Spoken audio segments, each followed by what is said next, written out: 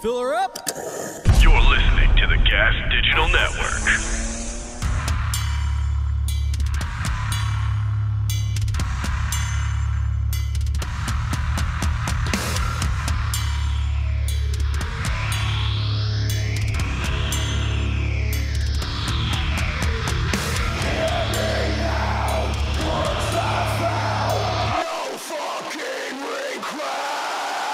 With Rob Flynn. What up? What up? What up, podcast party people? How'd you like that for a new intro, huh? Just mixing it up, throwing you a curveball. That's what I like to do. Throw you a curveball. Let you know it ain't always going to be the same, man. I'm going to mix it up on your ass. Oh, let me tell you. This is a good one, ladies and gentlemen. This is a good one. Patrick from Fit for an Autopsy. I love this dude. He's a fucking great dude. Great dude. He's a homie. So yeah, you're in for a treat. You're in for an oral treat. Or maybe a visual treat. You know, if you're watching this. I guess you can't. I guess a lot of people actually watch this on YouTube. It's about 50-50 at this point. It's about 50-50 listening on the podcast and about 50-50 on the visual side, which is the YouTube side. And, you know, it's March now. I'm hoping that the podcast is going to pick up. You know, it seems like everybody's tuned out to podcasting. No matter who I get on, they're tuned out. End of the year was killing it, but it's always slow in the beginning of the year for some reason. Always slow. Low views are low, the listens are low. It's like people are like, I can't take anything. I'm in my post-Christmas hangover. Still in your post-Christmas hangover. Anyway, let's see here. I'll tell you what. What do we start with? Going to be shooting a video for a song off of our upcoming record, Day After Tomorrow, Thursday.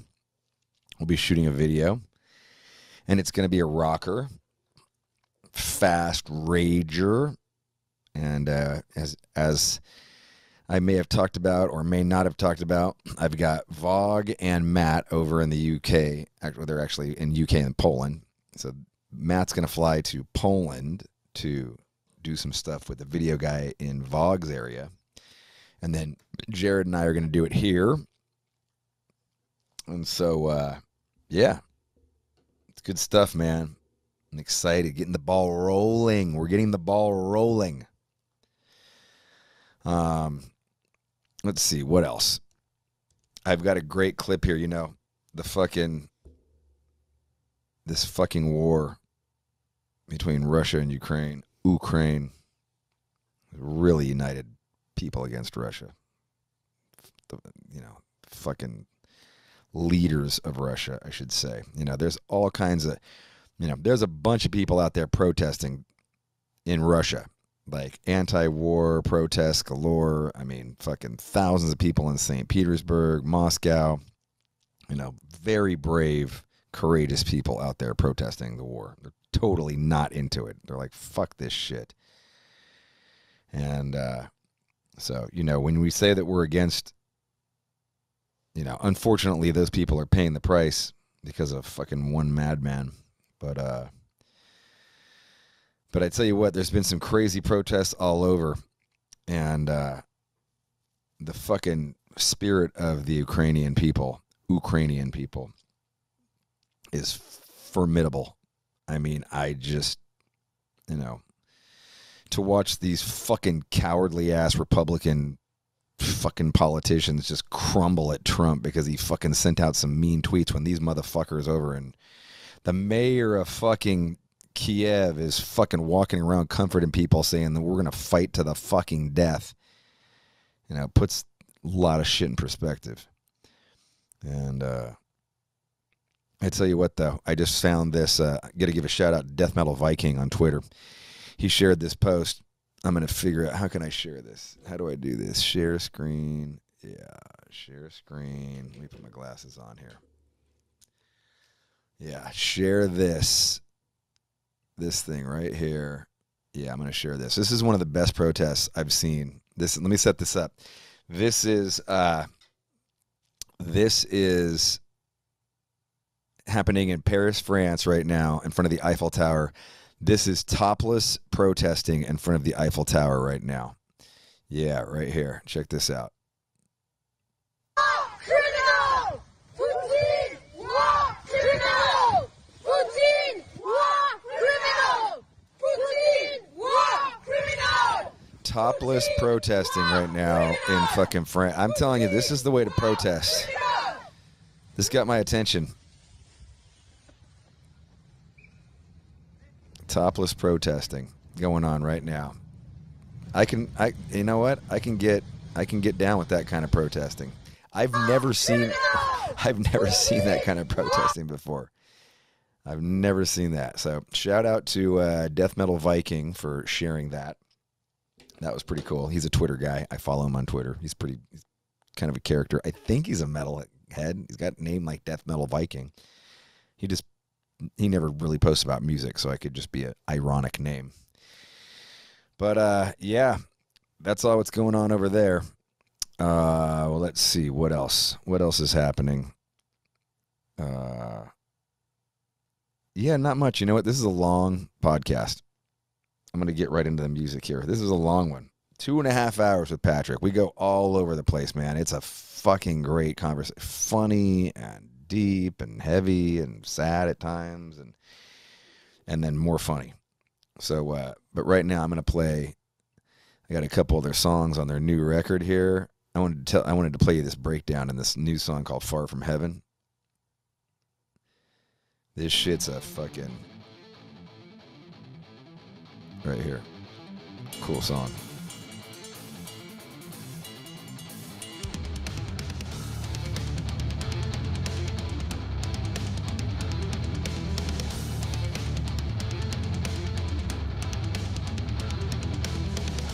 New fit for an autopsy. Oh, what the future holds. And the title track is fucking sick. It's awesome. I'm going to take this breakdown here. Get this one? There it is right there.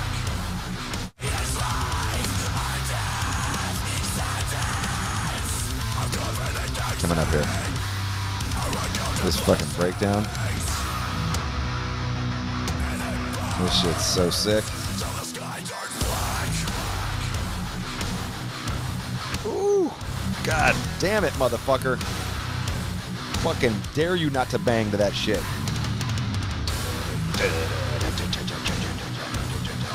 Fucking sick, bro. Hashtag sick, bro.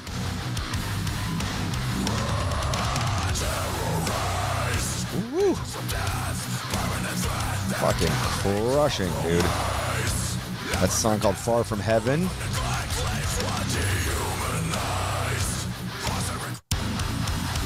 This is In Shadows. Listen to this riff. Woo. They're not fucking around.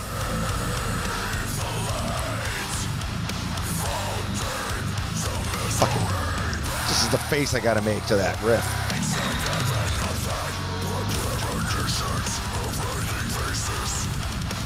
Jesus. So, why so heavy? Why so heavy? This is Oh, What the Future Holds. This is the title track. I'm going to skip past this intro because it's pretty long. But very cool. Listen to that. Super good.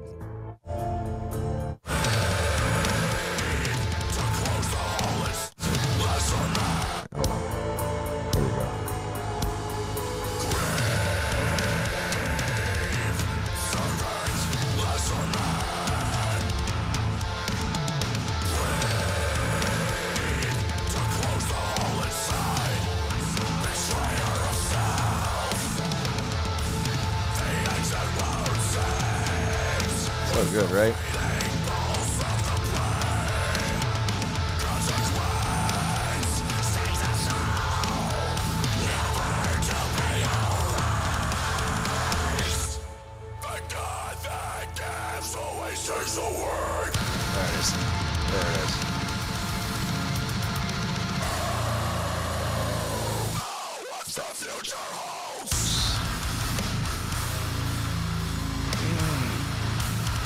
There it is.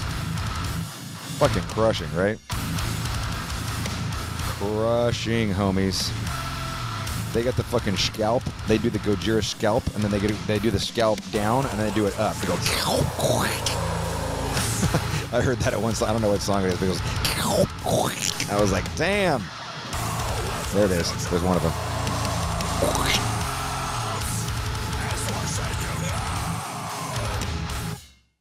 Which is really the Morbid Angel scalp, just so it's said. Just so we're all clear. Morbid Angel was doing that shit back in the day. Anyway, ladies and gentlemen, right now, the mighty Patrick Sheridan, fit for an autopsy. Boom. Patrick Sheridan. It's good to be here, bud. What's going on, Rob? What's happening? What's that? What do you got in your hands there? Little. I made myself a little cortado before we got started. Cortado, what's that? It's just like a espresso drink. It's just my coffee addiction. I have an espresso machine in my house, and I try to pretend that I'm fancy. Nice. And learn how to make all these drinks. What's a cortado? It's just a shot of espresso and then like a small amount of milk. So it's more espresso than milk. Okay. And gotcha. it's a little bit more, I guess, fluffy, like more air in it than your average latte. Okay. At least that's the way I was taught to make it. So yeah, I think latte is mostly milk. Macchiato is like half milk, and so this must be the cortado's like it's like a little baby of milk in there. You know what I mean? Right. So right. And it's all warm. You're all rolling it back and forth between your hands. It's delicious. I was gonna say the first time that I had you on here, it was like pre-Zoom days, you know, like it was before the pandemic, and so nobody even knew what the fuck Zoom was, and you know, we did it over the phone, and we did. It's different. Yeah, so this is way better. You're way ahead in technology now. Yeah, I mean, in some ways, it kind of made the podcast. You know, like if the pandemic wouldn't have struck, I'd probably still be doing it on the phone and like driving out to San Francisco to sit down in some dude's dressing room for a half an hour while some other band fucking sound checked, and you know. Yeah. I mean, my wife is actually the reason I've been banished to the living room is because my wife is in the studio area. We share it, so she uses it for work, and then I use it for my storing a million guitars and like playing music and doing that whole thing. So normally I'd be in there, but she's in there on a Zoom meeting for work right now, and she just works from home forever. Okay. Right. So it's kind of funny how you say that, because I think businesses are realizing that they could save a lot of money by having people be home. And there's been all these studies done saying that productivity is either as good or better from home. And I mean, all these corporations that are already making bajillions of dollars are now making more because they've realized they can keep you home. Right. You can work in your underwear. Why pay for office space? Right. Yeah. When they could just have you work in your pajamas. You know what I mean? Yeah. I got to say, for me, you know, I'm pretty fortunate that I've got a studio here in Oakland. And so it's about a 25-minute drive for me from where I live in the eastern East Bay. And I don't know if I could deal with just staying at home and working and never leaving my house. That would like start to drive me crazy. Sure. I mean, I own the tattoo shop, so like the drive from home to work is like preparing, and then the drive from work to home is unwinding and letting it all kind of do the thing. And I mean, I drive my wife crazy as it is. If I was with her 24/7, she would just murder me in my sleep, you know? So it's, you know, I'm a handful. So it's pretty good to be able to get out of the house and do that whole thing. But some people love it. She loves it. She loves not having to like face to face too much. You know what I mean? Yeah, I hear you. I think for introverted people, it's like the best thing ever. I was just talking to the guy from Nuclear Blast, this guy, ROBB K, and he was just like, oh my God, I love it. Like, I love it. I don't got it. Yeah, but you know what's crazy? I went to the Nuclear Blast office in LA on this last tour to pick up vinyl, and there were 3 people in the building. It was a ghost town. Yeah. I walked in and he was like, I wish there was more for me to show you, but like the office is empty. Yeah. So there's like this whole weird thing that happens. You know what I mean? Your Starbucks will always have 400 people there, but Right. you know, office buildings are now like ghost towns. Yeah. So It's if they have like a warehouse in it, the mail that's the only supply thing people. that's Yeah, the running. mail supply people. That's it. That's it. It's pretty crazy. Yeah. Yeah. I've been talking with them because we're getting the setup going, and I was just like, fuck that. Like, everybody's still, 2 years later, everybody's still working from home, which I think is crazy. Like, I think that at least, there is some, in an environment like that, there is some kind of like talking to each other and running into each other, like. I mean, the face to face thing, as far as like social construct of things, you know what I mean? Like people seeing each other and interacting on like a human level face to face, like that's going to have some kind of an effect long term on society when people are doing everything from home and like not seeing each other and dealing with each other. Like something's going to, I can't say what, I'm not a psychologist or I don't understand any of that stuff, but I can tell you that it's going to have an effect. And Yeah. I don't know if we'll be alive long enough to see what the effect is, but it certainly will have some effect. You know what I mean? Yeah. Because if it's like this in 25 years, there's going to be 25-year-olds that have never experienced the way things used to be. So Right. things will just certainly change, Yeah. Yeah, totally. Yeah, it's a crazy time. I got to say congratulations on your touring at the height of fucking Omicron in the United States, playing like little 300, 400, 500 cap rooms and fucking success. No COVID, Yeah, it no was. cancellations, like fucking good. We had for you. one. Okay. The one night you decided to come see us play. Oh, right. We had a. Right. It's like Right. hey, But you Rob didn't Flynn's cancel. gonna come see. You moved the show. It still went on. There's no quitting, dude. There's no quitting. You can't quit when, you know. So we were supposed to play in Petaluma, and the whole city like shut down. Yeah. Like I think like the whole county shut Yes. down. So, and it was like the only county in the whole country that shut down at that Right. point. So we ended up moving from there to Berkeley, and the show was it was poorly planned, and there wasn't enough talk about it from the promoters' side of things, and we did the best we could. And there was a couple of hundred kids there by the end of the night, and I think 175 or 180 kids. It was literally the lightest night of the whole tour. You decided to come out, and I was like, "Fuck, Right. man!" Like, When I heard you were hoping to playing in give 'em Petaluma, I was all Petaluma. a good show, I was like, you know. I was like, what the fuck are they doing playing in Petaluma? You and me both, dude. Like, nothing wrong with Petaluma. You know when your booking I'm agent's a trying to Bay make Area money? boy. I love Petaluma, but like, No. there's no like, that's not where the bands play. It's just fucking. Yeah, there's no metal scene there. I mean, they're trying, so Yeah. good for them for trying, but whatever. So they moved it to Berkeley, and while I enjoyed being in And Berkeley, no I had a motherfuckers from wonderful time. Petaluma. You Nobody just from saying- Petaluma is going to drive to Berkeley. Like, No, not even a chance. So like, whatever. The show was a little light. I had fun. It was good. We did really well, Yeah. and believe it or not, the merch numbers were great. Like everything was great, but like it was the lightest show on the whole tour. So other than that one day, that was the worst we had. And we did have a couple of guys get like sick, but they were like, I feel a little shitty. I'm going to go to bed. They took a test, nothing. Woke up the next day feeling great. And I was like, okay, we're good. We're right. cool. We're good to go. So that's the thing. Like the facts is that this is where we're at currently right now. And Omicron is super contagious and people get it, but luckily it's a very small effect in comparison to the way we were before. So we were just like, you know what, let's go out. If somebody gets sick, we'll deal with it then. Be careful, be smart, wash your hands a million times, use hand sanitizer, wear face masks when you should be. Don't bring anybody into the green room that you don't trust that's at least been vaccinated and is smart to take care of themselves. I mean, you and my buddy Josh and his girl were in the green room the one day, and I think that's the most people we had was 3 people back there ever. Yeah. So you got to play it safe. But I mean, it's here. It's not going anywhere. And get vaccinated, be smart, wear your mask, wash your hands. Don't trust everybody.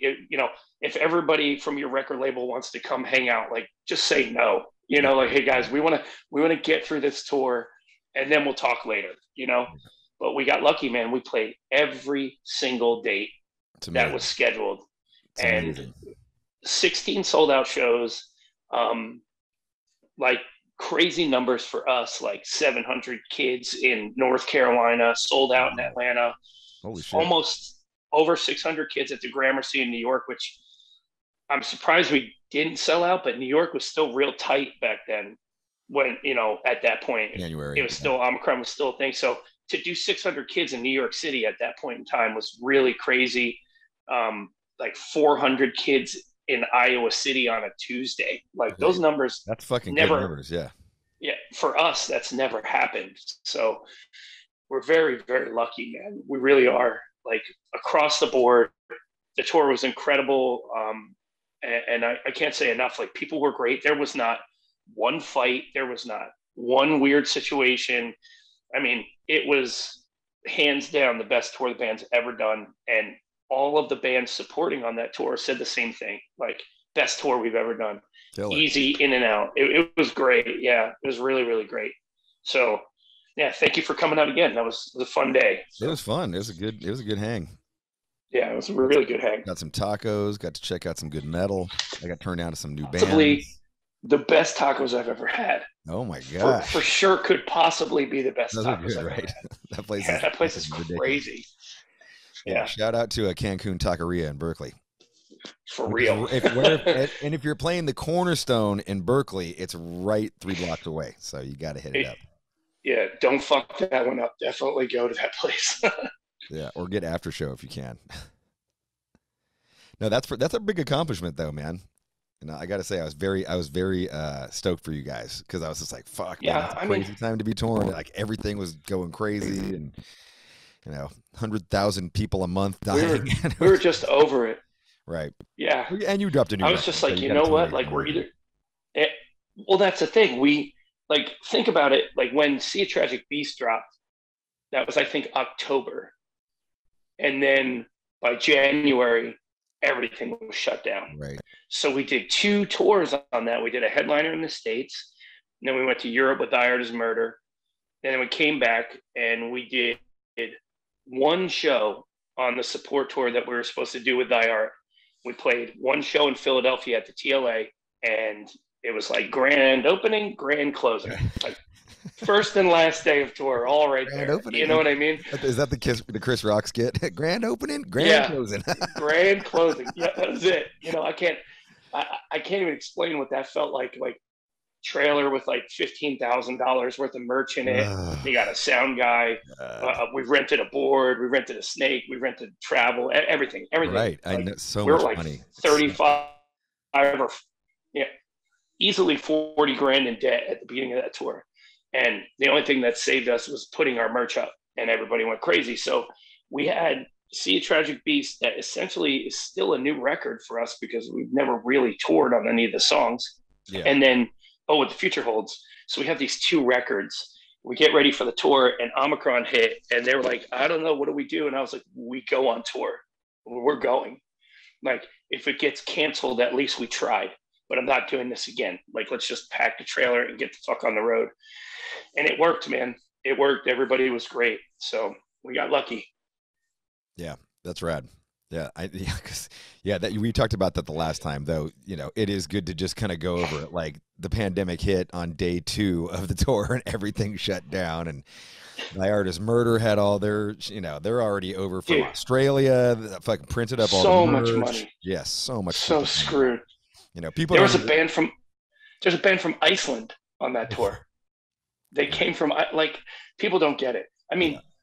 That's something that we could talk about. Like people complain about like ticket prices sometimes and stuff. While I very much understand, people don't realize how much money you spend even before you get in the van, bus, or wagon and get on the road. Like it's fucking scary sometimes to think that, well, what happens if something stops that tour? Yeah. Now we all know how many bands can't tour anymore. Right. It's crazy. It's crazy. Oh, I mean, dude, people don't understand that. Like, you probably don't even make your money back on a tour until 2/3 of the way through a tour because it costs so much just to get on the road. Yeah. So much just to get to the first day costs, fucking crazy money. Yeah, it's pretty insane, especially if you have production. And, this is our first tour where we had like real production and like a Yeah, light guy. And looked killer. like thank you. When I saw the receipt from the light company, I was like, what the fuck is this? You know what I mean? You're like, we didn't even have that much. This isn't Rammstein. Like, yeah, it's pretty nuts, dude. it is. So yeah, but whatever. I mean, we make it work. And COVID, and that's another thing I want to say. This is like the first opportunity I've had to say this publicly, like to everyone that is going out and supporting bands right now and risking, everything that they're risking. Like, thank you. Like, thank you for supporting heavy music. Thank you for supporting us and all of the bands on our tour. Like, I was discussing with the other bands how they were doing, like merch wise, because I just wanted to make sure that the tour was worth it for them to be on. And what they were saying to me, like, just made me realize that heavy metal has a really loyal and amazing fan base. So thank you for coming out. Like, obviously, like, we went and did it, but if it wasn't for people being there, it wouldn't matter. So to everybody that's doing that and supporting music right now, like, you guys are the most important thing for us to be able to continue doing what we do. And we appreciate it. Yeah, that's awesome. Well said, man. Well said. Especially because after just finishing everything and you're kind of like, I'm sure just fucking relieved, like the last day of the last show, when I was loading, I remember putting my cases back on the rig. Tim looked at me and I looked at him and I went, I fucking can't believe we did it. And he started laughing and like, but it's true. Like, you're holding your breath through the whole tour, just waiting for it, so we got lucky. How did Tim make out on the rest of his Tinder role? I don't even want to talk about it, dude. I'm not gonna. No comment. Roll. No comment. No comment, dude. You're gonna get that boy in trouble. Tim's a magnificent human being. I love Tim. It's great, and that's as much as I'll comment on that. Oh, geez. Okay. Pleading the fifth. That was pretty funny though, hanging backstage. Hearing how single men do on the road. That must be a nice life, Totally, I'm pretty happy never having to deal with that, to be completely honest. I like being married. It keeps me out of trouble. Yeah, I've only seen my road crew use Tinder, so that's the only reason I know how to use Tinder. I'm like, what are you doing? Like, okay, swipe left, swipe right. Gotcha. Well, that goes back to what we were just talking about the whole social aspect and face-to-face meeting. Like, people are meeting boyfriends and girlfriends and husbands and wives on Tinder. You're not going to the bar. You're not meeting at a metal show. You're meeting on Tinder. It's crazy. It's great. Yeah, totally. I'm old. That's what it comes down to. You know what I mean? So it's pretty funny. I've never met any. I mean, I've met a few people. I mean, probably now I've made friends from like online. Sure. I mean, like whether it be, like back in the day, it would have been like message boards or, I'm not really a Facebook dude, but, through Instagram or whatever. And then you like, feel like you get to know somebody through kind of voyeuring into their life. And then you meet them in real life and you're like, oh yeah, but like you already kind of know them. Yeah. It's weird that people like know my kids' names and my kid's name and my wife's name and my dog's names before I ever actually meet them in person. That's the weirdest thing. That I gotta say, and you can probably relate to this too, because like you're, semi-famous, and when you're like semi-famous, like people come up to you, and like I'm just going about my day. Like I don't ever expect to talk to anybody. I don't ever expect to be recognized. I realize that once I go outside, I will likely be recognized, and I just like whatever. But sometimes people come up to me, and you meet so many fucking people. And like somebody will come up, Rob, how's it going? But how's it going with the house or the dog or the kids? Or, and they'll start having a conversation like you've talked before, like you've had. You never have. And then I'm just like, and then I'm like sitting there and I start to feel bad. Like, oh my God, I don't remember this person at all. Like, who the fuck is this? And then I'll be like, have we met before? And they'll be like, no. And I'm like, internet. Internet. Yeah. I'm beating myself up going like, oh, I should remember this person. It sounds like. Yeah, but like everybody complains about it, but also the platform that it gives us to get our music out there the way that we do is incredible.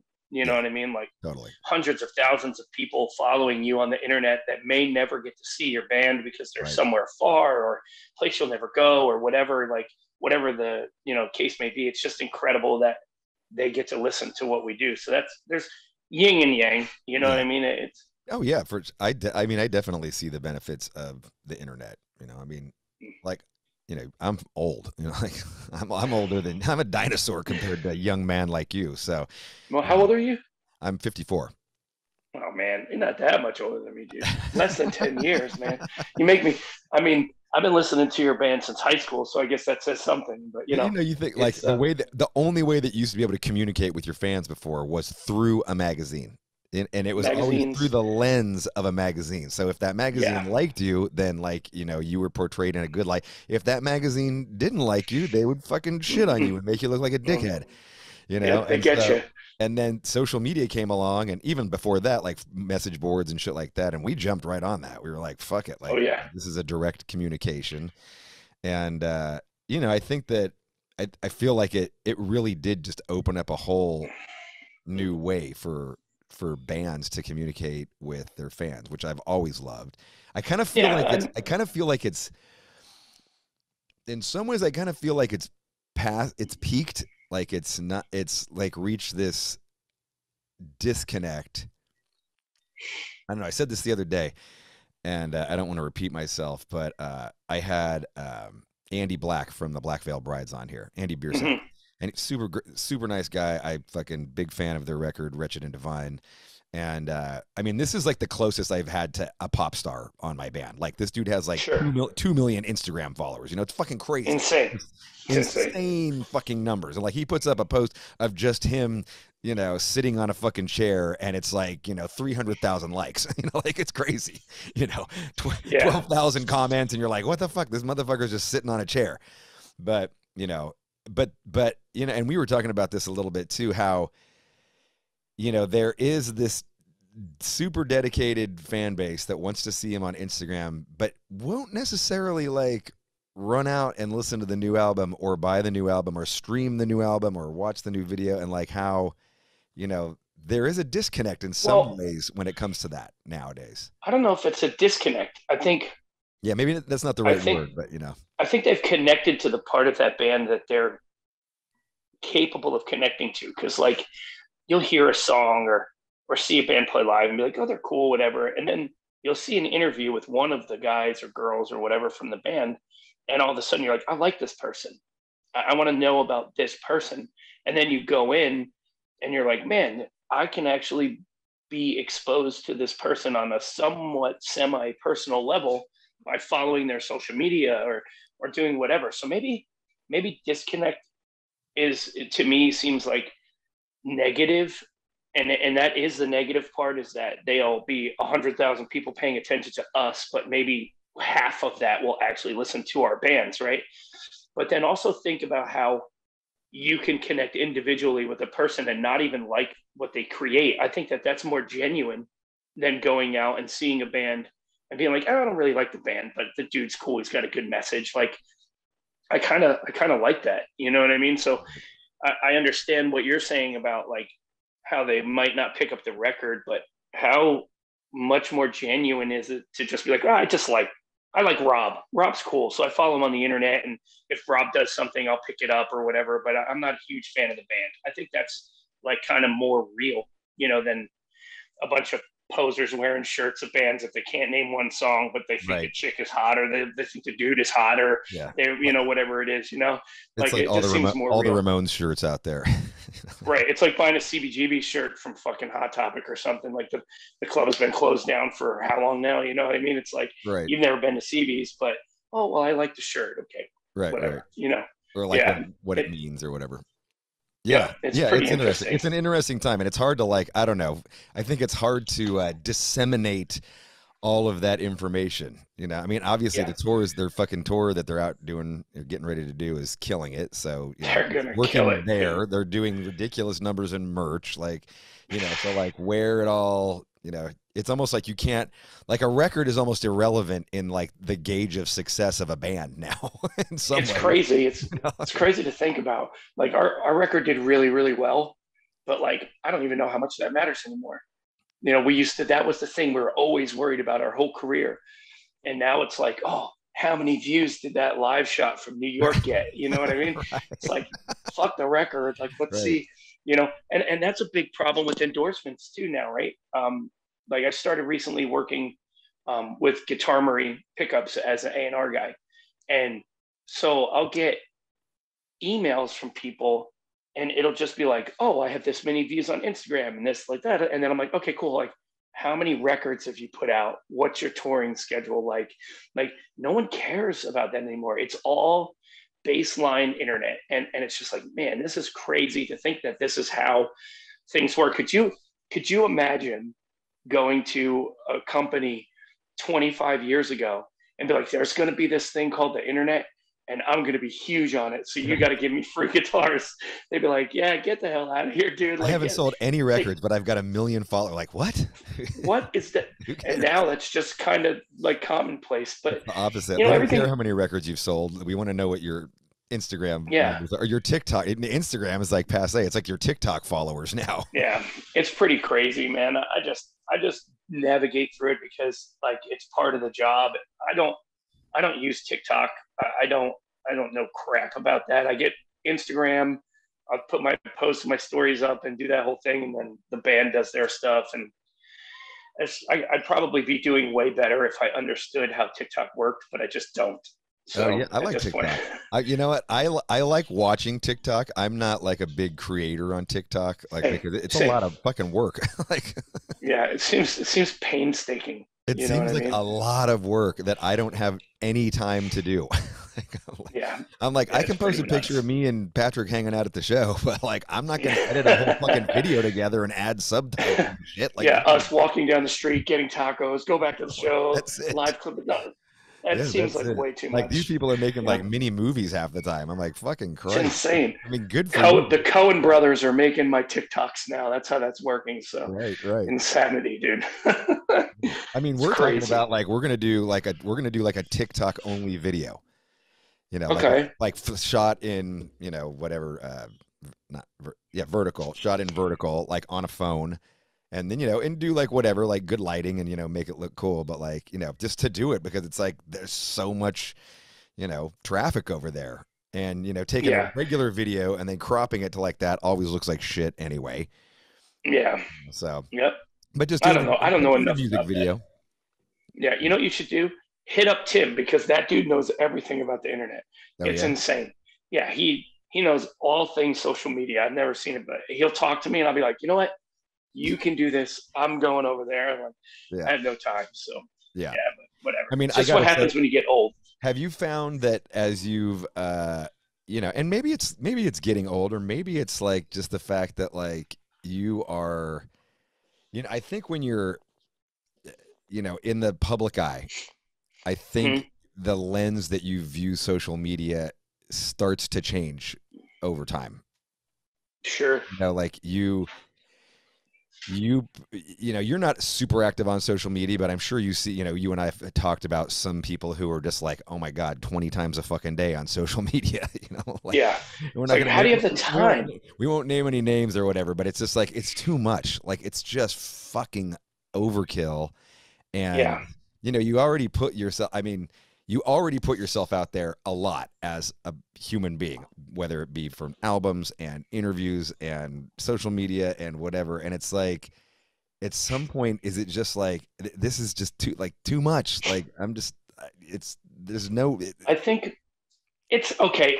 The only thing I can compare it to is like, you go see a band play live and they backing track everything, right? Right. So then the next band goes on and they're super tight, but no matter how tight you are, you're never going to sound like the band that's kind of using all the tracks off the CDs to play live. So then another band tours with that band and then they have to do that. And then they have to do it. And the next band has to do it in order to compete and get the crowd into it. So then you create this false sense of what a live show is, right? So that's what happens with music. Like we use minimal tracks. It's like third guitar parts, fourth guitar parts, piano, you know, bass drops, just the simple stuff. But there are bands out there really running tracks, just I know this sounds like a weird comparison, but I think it works for me. So you create this false sense of reality on what a live show is. And then when you go see a sick band that doesn't use tracks, people just don't think it's good, right? Remember, you used to be able to, like, if the crowd is responding to something, you play it 3 more times just to kind of, extend the breakdown or keep playing that part. That's over now. You can't do that anymore because you have to play to a click. You have to sound like the record. You have to do things a certain way. That's what social media does with relationships with people and people's expectations. When you have a group of people that are constantly putting out content and constantly creating a thing, fans of the music or fans of whatever believe that that's what everybody is supposed to be doing. So then when you have somebody that maybe is a little more introverted or isn't great at the social media thing or doesn't have, they can actually fall behind no matter how talented they are or how good they are. You create that false sense of what is expected of an artist the same way they create a false sense of what is expected of a live show or what is expected of the way that you publicly put yourself out there. And some people just aren't good at that. Some people can't talk the way that you and I talk. And there's nothing wrong with that. Like my drummer, he's a little introverted. He's not great at people. You were in the room, the dude said 5 words the whole time. It's just his personality. So I think people have this false expectation of what you're supposed to do because of those people that are running at 1,000,000 miles an hour with it. So I'm never going to be a guy that does 30 story posts and 5 posts in a day on Instagram and then goes on. I have a kid and a wife and business to run and a band to run. And, I got 4 or 5 dogs and my life is insane. So when, when I'm giving somebody a little something of myself and they just keep wanting more, it makes me hate the internet. Yeah. It just makes me hate it. So I know that's a really long-winded way to explain it, but that's kind of how I try to like put things into perspective with why it's like that. And it's literally the expectation of the person looking at it. And that's unreasonable to me. So I'm never going to give them everything that they want. I just can't. It's just not there. So last year around April, my mom passed away.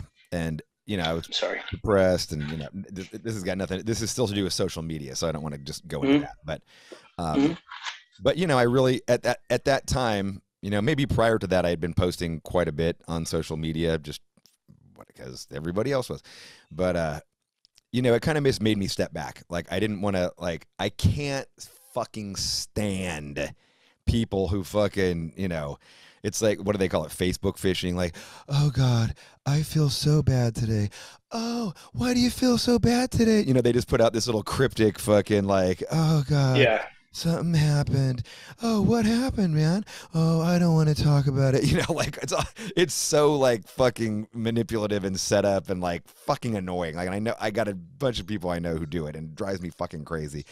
Oh God. And then you just get this Instagram sympathy or Facebook. And I'm like, I'm not that fucking, I don't fucking want your sympathy.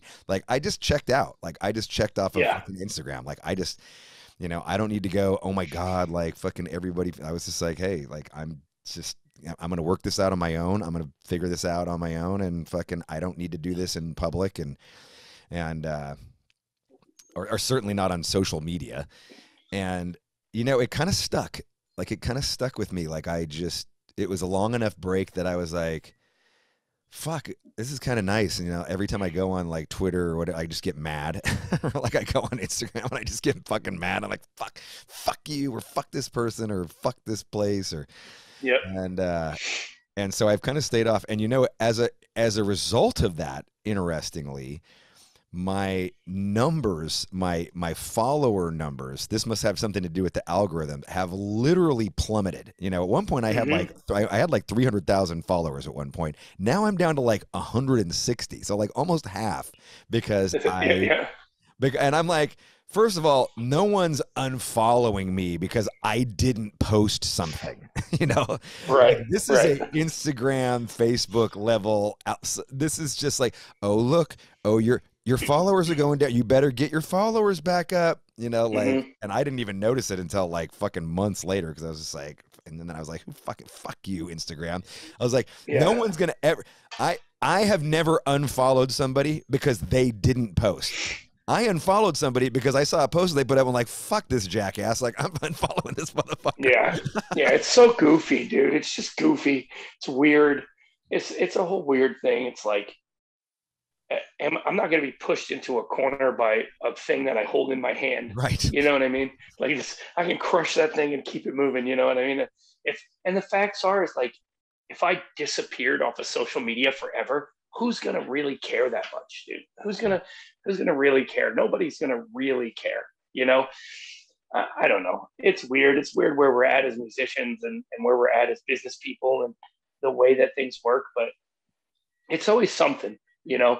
Oh, you know, well, I'm telling you, if you get your attendance numbers up over this, then you'll get the bigger tours. Okay, cool. Oh, well, now you got to get your Instagram numbers. Oh, well, now it's TikTok. So you TikTok. Right, it's right. always something, you know.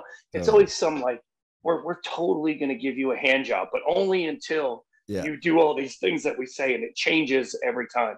Right. You know, so it's always something, man, and it's fine. It's the career path I've chosen. It used to be, you know what it used to be? It used to be like you got to get a certain number of sound scans. Like I remember on Through the Ashes of Empires, Revolver magazine, who had fucking literally blacklisted us, like refused to give us an interview, refused to review any records, like just cut off all contact with their old editor and all this stuff. And then finally they got back and they said, look, if you sell 30,000 records, sound scan 30,000 records, we'll do an article on you. So we hit 30,000. Okay, well, if you hit 50,000, then we'll do an article with you. Okay, we've hit 50,000. If you hit 75,000, we'll do the article with you guys. And then we hit 75,000. Well, the record's been out too long, so now we can't do an article on you. Of course. I mean, it was like that kind of shit. And now it's like, you know, now it's a new, whatever the new barometer is. Yeah, it's all bullshit. You know, despite the fact that we were headlining, fucking drawing killer numbers, you know, selling crazy merch, you know, obviously, you know, who wouldn't be fucking stoked with 75,000 records now? You know what I mean? Like, you sell 75,000 records. Now you're going to buy your own jet. That's crazy. Right. People don't even, you know, I think we did somewhere in like the 6,000-ish first week, and we were like blown away. You know what I mean? Like we couldn't believe that we did that many.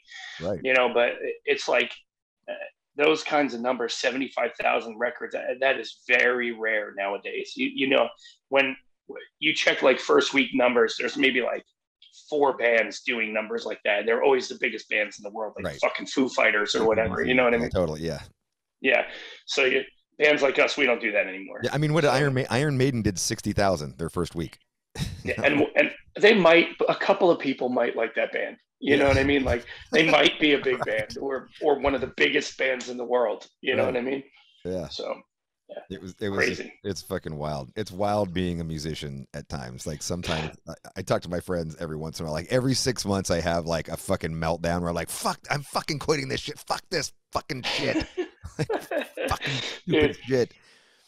There's a million reasons to do it and 10 million reasons not to do it. Totally. You know? Right. Yeah. There's so many more reasons to not do it, but you just fucking, you know, at this point I've just been doing it for so long. This is what I do, you know. And I guess this is all I want to be known for. You know, like I don't want to be known like that's one of the conclusions I came to out of this post. You know, my mom dying and like getting off of fucking social media. Like, I don't want to be known for my fucking Instagram. Like, I don't want to be known for my fucking, like, I don't even want to be known for my podcast. I just want to be known for my fucking music. That's it. You know, absolutely. Not my politics, not my fucking bullshit, like just my fucking songs. I do my best to just like let our music speak for itself, politics and like where I'm at with the world and stuff like that. And kind of like, I occasionally get fed up enough where I have to put a post up once in a while and be like, fuck everybody, you're all fucking stupid or whatever. But like, I try to keep politics usually smarter minimal. It's not that dumbed down. No, you usually have. No, you've always got something. It's not. You know, but it takes me like 2 hours to make the post because where it starts is like it starts by me typing like fuck all you, and then I'm like, no, I can't say that, and then I'm like, that's gonna get me in trouble, and then finally it comes out halfway intelligent sometimes, and like I try to keep that at as minimal as I can with where we're at politically, because if you know anything about the band or anything about what we do, you kind of get it where we stand. So if you want to have a face-to-face conversation with me, then fine. But I'm not going to get baited into some fucking dick measuring contest with somebody on the internet over something that somebody could potentially skew as the wrong thing. And then boom, now I'm this thing, you know. I've done enough things in my life stupid, and now I'm trying to be smart and not put myself in those situations and get roped into that. But it's hard. It's really hard sometimes because there are a lot of people with platforms that are just, they just shouldn't have platforms, you know? So to have that mentality and to like keep your brain in that spot, like this is not what I should be known for, and this is what I want people to know about me. Like that's probably the smartest thing as, you know, somebody who's in our world, is to just don't say dumb shit on the internet. Don't say things that can get you in trouble, but don't hide who you are. If you're a shitty person, I want to know that. So like, that's fine. But it just don't get baited. There's so many people on out there. Social media. Nobody says they're a shitty person. It's like, it's like we only share our best looking selfie, our most exciting moment, our here's me on vacation, here I'm eating this, you know, like it's like we only show the best shit, and it is so misleading. It's very, very misleading. You know, super misleading. I mean, dude, listen, nobody's living a Hallmark life. If your posts are always, you know, bright and sunny and all this stuff, like you're full of shit. And that's why, like, I put pictures of my guitars and pictures of cars and pictures of my dogs and my kid and my wife, because those are things that actually make me happy. Like, you know, I don't give a shit about going to Maui or like, you know, being on a beach or how much money somebody has or whatever. I just post the things that I like, and in the hopes that I can like drum up other people on my page to have conversations and learn about those things and teach about those things, and like have like a real community following my page. Like I don't want to talk about bullshit. So I just think it's smarter to just be who you are and do what you like for real, and don't pretend too much. But you know what? I mean, it's where we live. As I'm saying it out loud, I'm just like, man, nobody gives a shit about what I think about what they should be on the internet or what I am on the internet. So, and then even then when you post, like every once in a while, you post like a picture of you because you're super into BMWs, right? Mm-hmm. Yeah. So they post a picture of my car, and somebody's like, "Oh, my God!" Like, right? Come on, dude. They just fucking. I've read like a couple of them. I'm like, "Oh my God, just fucking stop!" Like, yeah, it's childish. Like, what, you're not supposed. You're in a band. You shouldn't be able to drive. Like, why not? Why shouldn't I be able to drive? Like, what the fuck? How dare you buy a used car? Listen, I've said it before, and I'll say it again. If I can't afford to buy a used car, I'm doing something wrong. You know, people get so mad, and I've learned to realize that a lot of people get mad about that and say stuff about that because they haven't situated themselves in a position to be able to do the things that they love and have a career behind it and actually be successful. And like, there's nothing wrong with that. I wasn't successful up until very recently, and I still have a really long way to go, and the work is nowhere near being done. And when you become successful, in order to keep that success going or get better, you have to work harder than you were working before. So when people get mad about that shit, it's like, well, you're mad at me because I'm willing to sacrifice the normal things in life to be successful at the stuff that I just really want to do. And I refuse to do what everybody tells me to do. If I listen to my parents, I'd probably be working in a fucking warehouse right now. You know what I mean? Like, oh, you're going to tattoo? You're not going to make any money doing that. Well, they're wrong about that. And then, oh, you're going to play in a band. By the time you're in your mid-20s, you're not going to listen to that heavy metal bullshit anymore anyway. You should just go, you know, and we all have that in our lives. So, you know, you got to choose, like, do you want to be successful or not be successful? And are you willing to sacrifice so you can have nice things and do what you like, you know? And do you ask my wife, like, I struggled the first 10 years of our relationship trying to balance everything. And then one day it just started working because I sacrificed so much and we worked so hard and did the tours for $100 a night and suffered through it all and did all that shit to get to where we are. So if you're mad at me because I bought a car or because I don't know, I have a nice guitar, like, that's not my fucking problem. Like, that's somebody else's problem. You know what I mean? So when they make those comments, from now on, I'm just going to screenshot them before I delete them, and then I'm going to send them to you, and we can talk about it the next time on the podcast. We'll shit talk them. Yeah. We'll shit talk them behind your back. I mean, we work in an industry where people like are nice to your face, and then the second you walk away, they have so many bad things to say about you. Right. And you go to NAMM one time, and you'll get to experience that. You know, both happen to you, and then watch it happen to other people. Right. And like, I'm just not nice to people that I don't care to be around, and people take that as me being an aggressive asshole. And it's like, no, dude, like I just don't have time to lie to you. You know what I mean? I would rather be, like I said, I would rather be real in face to face than act that way. And in this industry, I've had so much shit talked about me, and seen so many really nice people have shit talked about them by people that are just bummed because they're not getting what they want, you know. And not to say that I'm getting more than everybody else. I'm just saying that I've seen some really, really shitty things said about some really nice people in this industry. And it's all because people are jealous of that person, you know? So it's such a weird thing we're a part of, man. It really is, because I know some really talented musicians that should be light years ahead of where I am, that are stuck not being able to do anything for some weird reason. You know what I mean? So we're involved in a strange world, man. It's really a strange world. I know you've experienced it a bunch. Oh my God. So yeah, totally. I mean, I think that, you know, you made a really good point there about how, you know, I don't think most people realize how much you have to sacrifice just to do this. You know, there is absolutely no guarantee. There's no benefits. There's no Medicare. You know, like we don't get medical coverage. Like, not, I mean, like all the shit that people like just think is like totally a standard of life to work. Like we don't get that, you know, like there's no, and in order to do this, like there's got to be no fucking plan B. Like you have to just go at this fucking harder than you'll ever imagine that you would, and you'll barely even get to where you want to go for a long time because of it. And even if you do have success, and even after you do have success, depending on the fucking record deal you signed, you still might not have any money because you might have signed all your fucking shit away. You know, I mean, swindlers, man. You know, there's a lot of that out there. I mean, we've gotten really lucky with Nuclear Blast. They're great. They're the best possible scenario, you know. But I mean, even aside from money, let's just talk about like sacrificing your body, right? Like people don't realize. I remember we did like 78 days straight. We flew. Oh my God.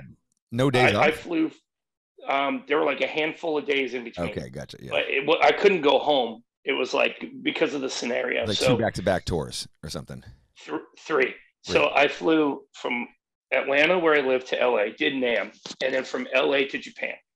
Japan, we did 2 weeks or a week and a half with Dired as Murder, and bullet trained around the whole country. It was so cool. And then we flew from there to Brisbane, and then started an Australian tour. So the first day was in Perth. So we flew from Brisbane to Perth to Adelaide to Sydney, Melbourne. Yeah, so that's like going from New York to California. Huge, it's 6 hour, 7 hour flight. Yeah, it's insane. But what people don't, they're like, oh, that sounds so cool. And I'm like, okay. I'm like, let me break this down for you. So you get to the show, you load in, you sound check, you wait, you play the show, you load out, you're out by 1 a.m. You go back to a hotel, you take a shower, you sleep 2, maybe 3 hours, wake up at 5 a.m. to be back on a plane for 7 a.m. To get to the venue at 1 p.m. to load in, to do it all again. And you do that for 10 days, and then you don't sleep. You're in this parallel universe the whole time because you're running on like 15 hours sleep in 10 days. Yeah. And then we had 2 days off in Brisbane, and we check out this flight schedule. So we do all the flights in Australia, and then we flew from Brisbane to Sydney to, I can't remember the in-between, but there was an in-between, and then from there to London Heathrow to Dusseldorf to jump in probably like to India or Greece or something like that, right? maybe Singapore. I can't remember exactly where because it's kind of jumbled in my brain. And then we jumped in. Yeah, that's always a big transfer point, Singapore, right? Yeah, what a crazy airport. And then we jumped in to do 32 days with Sepultura. So it was two-week tours, couple days off, fly to Europe, Sepultura run, then back home. Bro, Yeah. I got home and slept for almost 24 straight hours. Oh yeah. Like, came home, kissed my wife, hugged my son, ate a meal, laid down, woke up 12 hours later, went to the bathroom, ate another meal, went to bed, woke up again. Like, like I'm losing years of my life. And when you try to explain to people, they're like, oh, that sounds incredible. And I'm like, yes, part of it's incredible. But then there's this other part of it where a piece of my soul is now gone because I just like got run over by an airplane 100 times. Right. You know what I mean? And it sounds funny, like, oh, you're complaining about this. I'm not complaining. I'm just saying it takes a certain kind of people to be able to live that kind of lifestyle and give up that much. And it's not one band that has to do it. It's every band. Yeah. You don't get ahead without getting hit by that bus. You don't get ahead without throwing yourself all over the coals to like sacrifice and do this thing. So when I tell people, like, if you're not willing to put in 110%, don't, because you're just going to waste 4 years of your life to fail. You have to go for it. I mean, we've been a band since 2007, and we have like 2 records out that people forget even exist. You know, they're like, oh, well, you know, Absolute Hope, that's your first record. I'm like, no, bro, there's Process of Human Extermination and Hellbound before Absolute Hope, you know, and sometimes people don't even remember that. So it's like, there's always this like 5-year period for every band that just disappears, because that's why you're cutting your teeth in that period. And it takes a lot. And I wouldn't trade it. It's incredible. And I tell everybody, if this is what you really want, then yeah, go for it. But like, be ready to eat peanut butter sandwiches in the back of a van for the next 5-6 years of your life. Yeah. You know what I mean? Like, we're not, you know, we're not making millions of dollars. We're making enough money so we can go on tour and then come home to a regular job and then go out on tour again and still be able to keep the same kind of lifestyle. Yeah. You know, like, be ready to jump into a studio apartment on wheels with 15 other dudes and live with them for 7 weeks. Yeah. And be ready to do that 5 to 6 times a year and make no money for like the first 5 years of doing that. Right. Yep. Right. Yeah. It's pretty crazy. Come home with, maybe $500 or $1,000 in your pocket for all of that. There was a point in time when we were touring that I was making nothing and I was paying the other guys in the band. And the reason I was doing that was because I was like, all right, I'm tattooing when I get home. I can catch up and make enough money as a tattooer that I can afford to not make real money on the road. And I can pay these guys a little bit of a weekly salary so they can afford to live and keep doing this, because I knew I had the right group of people, you know? So I would come home from tour and just pockets empty. And my wife would be like, what are you doing? Like, why? And I had to explain to her, like, I'm going to lose these guys if I don't sacrifice this and just pay them. Yeah. So I did that for probably 3 years until we were making enough money that I could actually afford to pay myself a little something.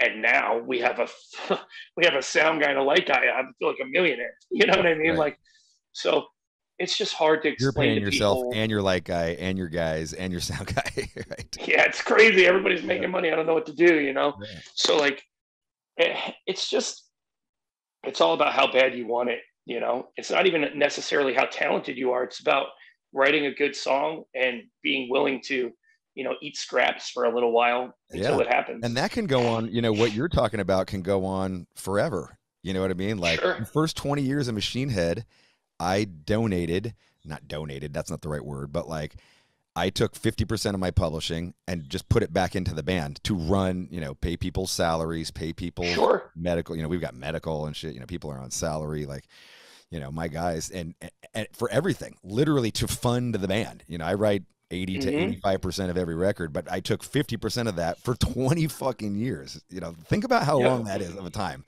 you know, and it was to keep people. Like if I took all the fucking money from my songwriting for publishing, everyone would be broke because you know, I write a lot.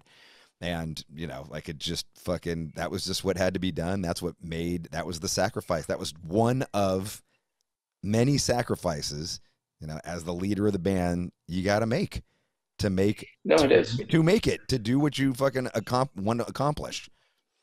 Yeah. I mean, Will and I own the business, right? Right. So, you know, we've rotated a few players around, and, you know, now we have a really stable group of guys. Like everybody's insanely good. Like not even just that playing, just that being people, you know, like great guy. Everybody's like easy to get along with for the most part, except for me. I'm probably the most difficult for sure. But like, we're all like on the same page at this point, especially after this last tour, like realizing that the work is starting to pay off, you know? But if you as a business owner don't look at your business as a business and don't realize like, okay, this band is a business. So we can keep all the money and that'll be great. And we'll have some money for 2 records. But or we keep we keep a really good group of guys on by evenly distributing the money so everybody has a fair shake, so everybody can pay their bills and get through. Like I'm so honest with the guys about the money that it's like I put the numbers on the table, the paperwork is there, you guys can check the bank account. Like I just want you guys to know I'm never paying you any more than me and Will are making, or paying you any less than me and Will are making at any given time, is what I should say. So we always try to keep it on the level so everybody feels like they're getting a fair shake. Too many bands out there don't do that. And 20 years, I mean, your band is, like I said, I bought Burn My Eyes in 1994. I think that record dropped, right? My senior year of high school. And you're still making records and you still have a band. And of course, bands go through turmoil and, you know, people leave, people come, people go, people have differences. But like, if you can have a longevity for 20, 25 years, it means you're doing something right, you know? So what's the model? The model is that you want to treat it as a business and not be greedy. And if you can do those 2 things, you can successfully move a band forward, even if it's in little increments like we did. I mean, we have 6 records out, you know, and we're just starting to make a little bit of noise now. And it takes time. You know, you got your instant successes that, you know, do the thing overnight and it's amazing. Right. And then you have bands that have to crawl to the top. And the instant success always burns out quick. It always happens, right? But if you got to crawl to the top and you got to work hard, like that'll always pay off in the long run. You know what I mean? So it's a tough thing, man. But let's be honest. There's some really great. It is about reinvesting, though. You know, like that's how I look at it. I remember Steve Harris was talking about this. Like I read an interview when I was a kid, and it was like it's just about reinvesting into the band. You know, like you can take the money, yes, you can. You know, there's nothing to stop you, but you know, if you want your band to grow, you've got to just constantly reinvest back into your band, whether it be through players or through gear or through, you know, whatever it needs to get to where. Well, you do a light show the first time you can do it, and then you add CO2 and you add a couple of other production things, and then you keep pushing, and then when we get pyro, just so you know, I'm fucking quitting. That's it.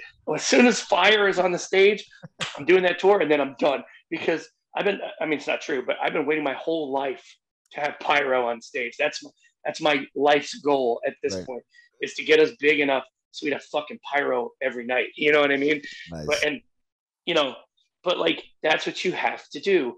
Better equipment, better players, and the players, you hope you keep the same team, but I mean, chances are it's not going to happen. It's just people have differences and life happens to people outside of the band, and that's going to change over time.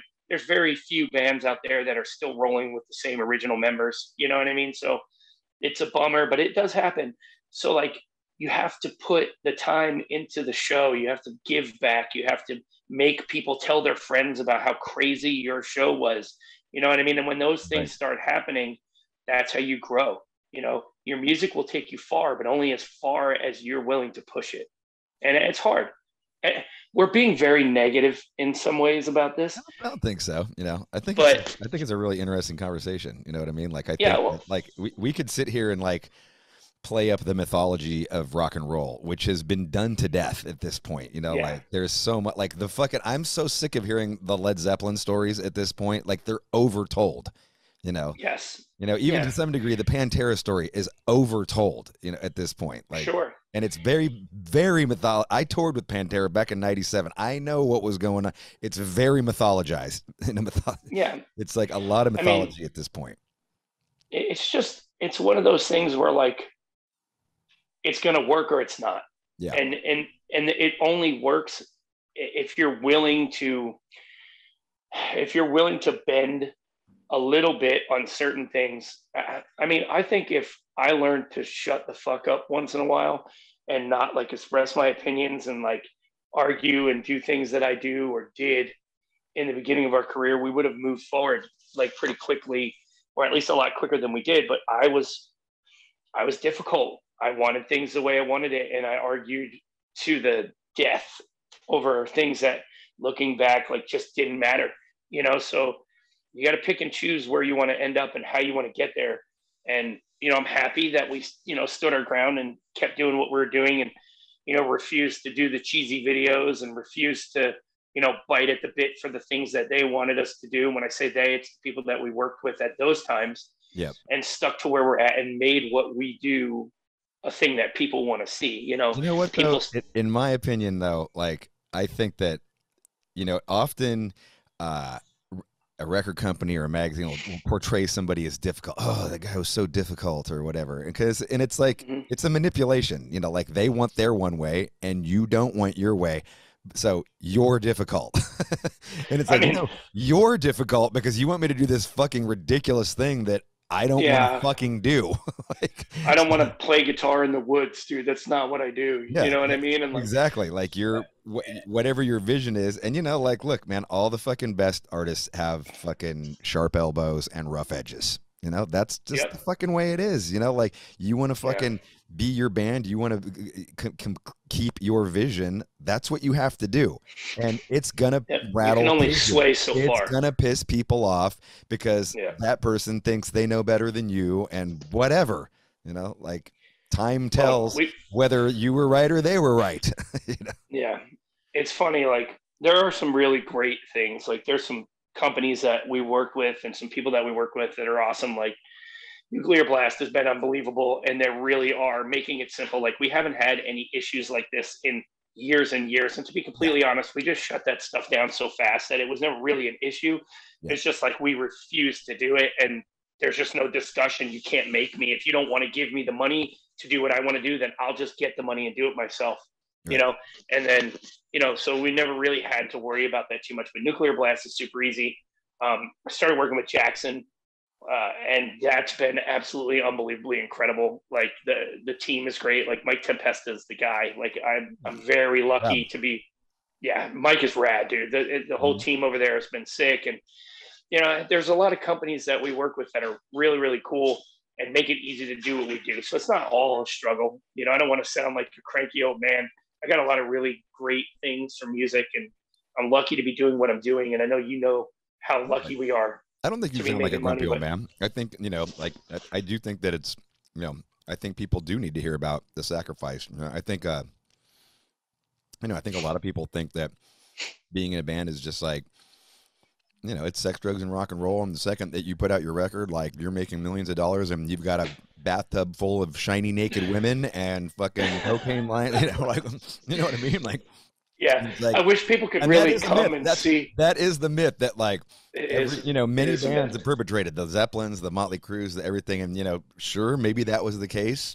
Maybe at some point it was, or maybe it's just fucking the mythology of rock and roll and it sounds really good, right? Like, it's more like a bunch of sweaty dudes packed into a small backstage area, warming up on guitars and like drinking seltzer water, and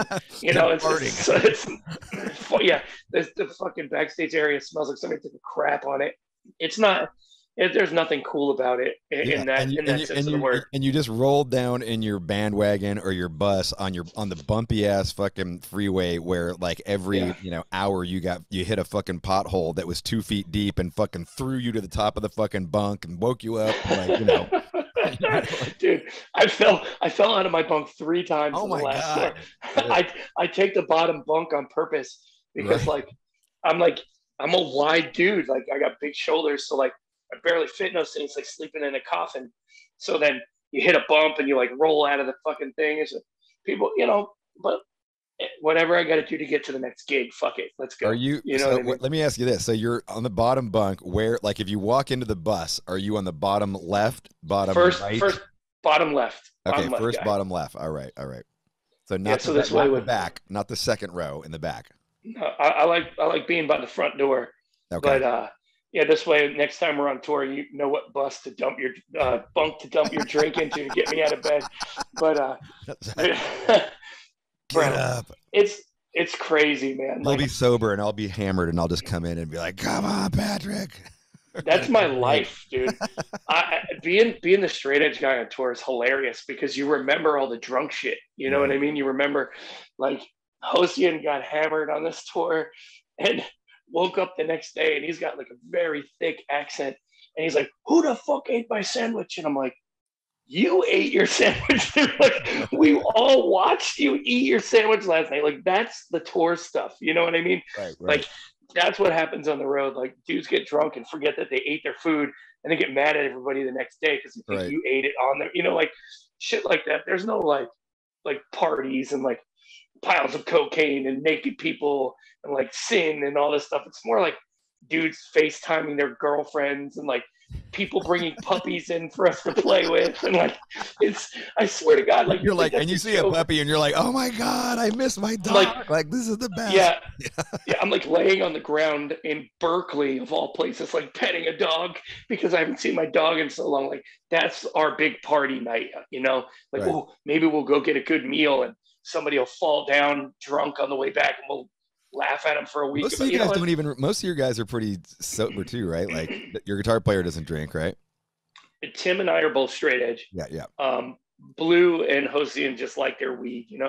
They're into the leaf, and Joe's the same way. Yeah. No real big drinker. Like, Hosian has a few beers every now and then, and Joe will go out and drink like once or twice on a tour. But for the most part, we're just trying to manage being able to play an hour and a half long set every night and like just keep it together, So I think once you get past like 26, 27 years old and you've been touring as long as we all have, it just the idea of like being cranked out on tour just gets old real fast. Like being able to wake up at 11 o'clock and go all the way through till 3 a.m. and have the stamina to do that. Like that all gets, once you have to do that, for 7 weeks, And then the funny thing is, it's like there's always one guy on tour who's like, whether he's like a crew guy or a dude in a band or something, that can get like fucking nailed every night and be up in the morning before everybody, loading. And like, I'm watching one of the guys on the tour, I'm not going to say who, but the dude is like a party animal. He's like hammered every night, like having fun, off running around, just gone. Bus calls at 3 a.m. He gets there at 5 minutes to 3. You know what I mean? Like, he's that guy. I wake up in the morning, there's like a half empty box of liquid IVs sitting on the thing, and he's just awake and raring to go and like doing his job. Like, I could never do that. Awesome. I would fucking fall apart instantly. I love those crew guys. Yeah, they do it right. Those are the road dogs right there. Yeah, for real. Like that's a dude that is just like seasoned professional. You know what I mean? So, and it being the first time that we've ever had like a crew, albeit small, we had a drum tech, a light guy and a sound guy. And it was like a whole nother world. You guys are all teching for yourselves, basically. Yeah, we all tech for ourselves. I mean, the fact is we could probably afford to bring a guitar tech, but it's like, we would have to pay that person a good wage and it would cut into us living comfortably. Yeah. So that's hopefully in the future. It would be nice. Plus you got loaders at the venue to help load in the gear and load out and stuff. So most times, sometimes they don't show or it's not in the budget if we're playing like somewhere in like fucking Wichita or Iowa or something like that. Right. The budgets are a little tight and we just do it ourselves. I change my own strings and set up my own guitars, and I enjoy doing that stuff on the road. It's like something to focus on and take your head out of the clouds a little bit. You know what I mean? Yeah. It's a routine, like your routine too, like you're in a routine. Like, 14 gallons of coffee. Right. It's 4 You o'clock. know? I got to change my strings. Yeah. hmm Dude, I got real lazy on the last tour. Like the last 2 weeks, I like kind of like slacked off a little bit. And one night I was playing and I could just feel the strings were just destroyed. And I was like, man, I'm going to end up in a bad situation. So I went to change the strings. And as I was loosening my A string, the low A, it just fucking snapped off the thing. And I was like, oh man, like that could have been a catastrophe live. So kind of learned my lesson on that. But yeah, it's a good routine, man. It certainly helps. But there's not enough time in a day to do all the shit that we have to do anyway. So I remember when I was in Violence, I would go. We were doing the same thing. We were in a van, all of our gear, all of our luggage, all 7 of us. You know, we had our manager lady, this Debbie Bono, and then our other. It was like the 2 managers, and he also did sound and helped us, you know, bring in gear and stuff. But I had a Floyd Rose, so you know, at a Floyd Rose, you don't necessarily have to change the string. You can just clip the string and then just reinsert it into the thing. So I'd make like 1 pack of strings last like 2 weeks, you know, before it finally got to the very, very end, and I had no more string to attach at the top. Right? Like, so basically, you would have like by the time the flat spot from the nut got to the 3rd fret, it was it was like, okay, I got to change the fucking string now. Like, yeah. Jesus. I mean, dude, I love bringing in your gear, bringing in the head, you know, setting it up. Like you're done. I literally would keep my guitar case on stage right there, and I'm done. I would just stick it in the case, grab my head, grab my guitar case, back out to the van. You know, driving. That's how it is, man. Yeah. I mean, we're doing good, but we're not doing as, you know, some people think we're doing better than we are. We still gotta, you know, self-serve. We do a lot of things on our own, and I kind of like it that way. I mean, don't get me wrong. It would be wonderful to wake up at 1 p.m. and walk into a fully, you know, furnished stage setup and everything's done. But I kind of also enjoy the whole, you know, like you said, the routine. It makes it feel more hands-on and more real. I kind of enjoy it. Yeah. So I say that now, but my back would really love not to have to pick up my rig every day. Yeah. You know what I mean? I mean, look, I'm the most grateful dude in the world that it's a luxury that I get to walk in and my shit's already set up and my dude's already there. Yeah. And, you know, I make my own routines with whatever, warming up or just focusing on playing, and, you know, to do it that way. And, you know, I'm lucky, you know, like I'm fucking incredibly lucky to do it. And I don't ever take it for granted because I had to fucking share the bed with Phil Demmel, you know, like, those days when you're in that Motel 6 and Debbie Abono's in the one bed and it was Phil and I in the same bed because that's all we could afford was fucking 2 rooms and there was 7 people. You know? Well, right up until this tour, that's what we were doing. Right up until the bandwagon, you know, we were like getting 2 or 3 hotel rooms, and you know, a couple of guys were sharing beds, and it's just the way it went. And there's a lot of really great memories from those times too. You know what I mean? Totally. So, and you don't want to that, at least back then, you didn't want to sleep on the floor of a Motel 6. Like, no. It was fucking. No. You'd wake up with roaches crawling across your face. Yeah, you know, the cockroaches carry you outside into the hallway and get you out of their room. You know what I mean? They mug you. Where's my wallet? You fucking little cockroach son of a bitches! Took my wallet. Disgusting. Yeah. Oh, good stuff, man. You know, it's funny. You texted me and you were talking about how you wanted. First of all, I wanted to go back. When you were in your 20s, was there ever a partying, raging Patrick Sheridan era when you were on tour with Fit for an Autopsy? Yeah. No, because I was never on tour with Fit for an Autopsy in my 20s. Okay. I was Fit for an Autopsy has been a band for about 15 years now. Yeah. So I was in my 30s. I think I'm 32 or 33 when that band started. But there was definitely a party Pat for a little while. Party Pat. Yeah. Party Pat's not. I wasn't a nice guy. That sounds like an official nickname. It was. Yeah. Party Pat. It went away, and then I recently planned. This is how things have changed. Alcohol and drugs made me Party Pat from 18 to 22, 23, and planning my friend's wife's baby shower made me Party Pat at 46. So that's the difference. But I partied for a little while, and I got in some trouble, and I realized that I was better off not being around that stuff. So around 23 years old, I gave everything up, and I just never went back. And now I'm 46, and I probably could have a drink or, do, recreational weed or whatever. But like, I've been not doing it for so long. Like, what's the point? I like being sober. I like where I'm at. And, the whole straight edge thing, like people like, oh, why do you have to label it? And it's like, well, like as much as everybody hates it, it's also nice to know that there's something out there for people that aren't interested in that. Like there's a community thing like, oh, how do you not drink? It's like, well, dude, if you can't have a day where you don't have a beer, like that could be a problem, way worse than me being like, I don't need to drink. You know what I mean? So are you it's all right. When you're Party Pat, are you in a band? Are you playing shows? Or is this just like back then? Oh yeah. I've been in bands I've been playing shows since '94, touring in hardcore bands and punk rock bands and doing that whole thing. So there was a point in time where sometimes shows didn't happen when we got there, and we got tuned out enough. I mean, what New Jersey was like for a long time, and the I just lost your video. Oh, there you are. Hang on, there we go. What shows were like there, and it could get pretty crazy. And it's fucking wild. It was the Wild West back then, man. It was a crazy place. So but I realized in my late 20s that there's a better version of me that I would like to portray. So I've been working on that for a really long time. And I think not doing drugs and not drinking and not being around a certain element really helped me kind of hone in on who I wanted to be. And, it's not for everybody. Some people can go their whole lives and be casual and do it. And I just know that I'm the kind of person that's either 110% in or 110% out. And so that's it. That's the only reason I gave it up. And, could you imagine my personality on cocaine? Could you?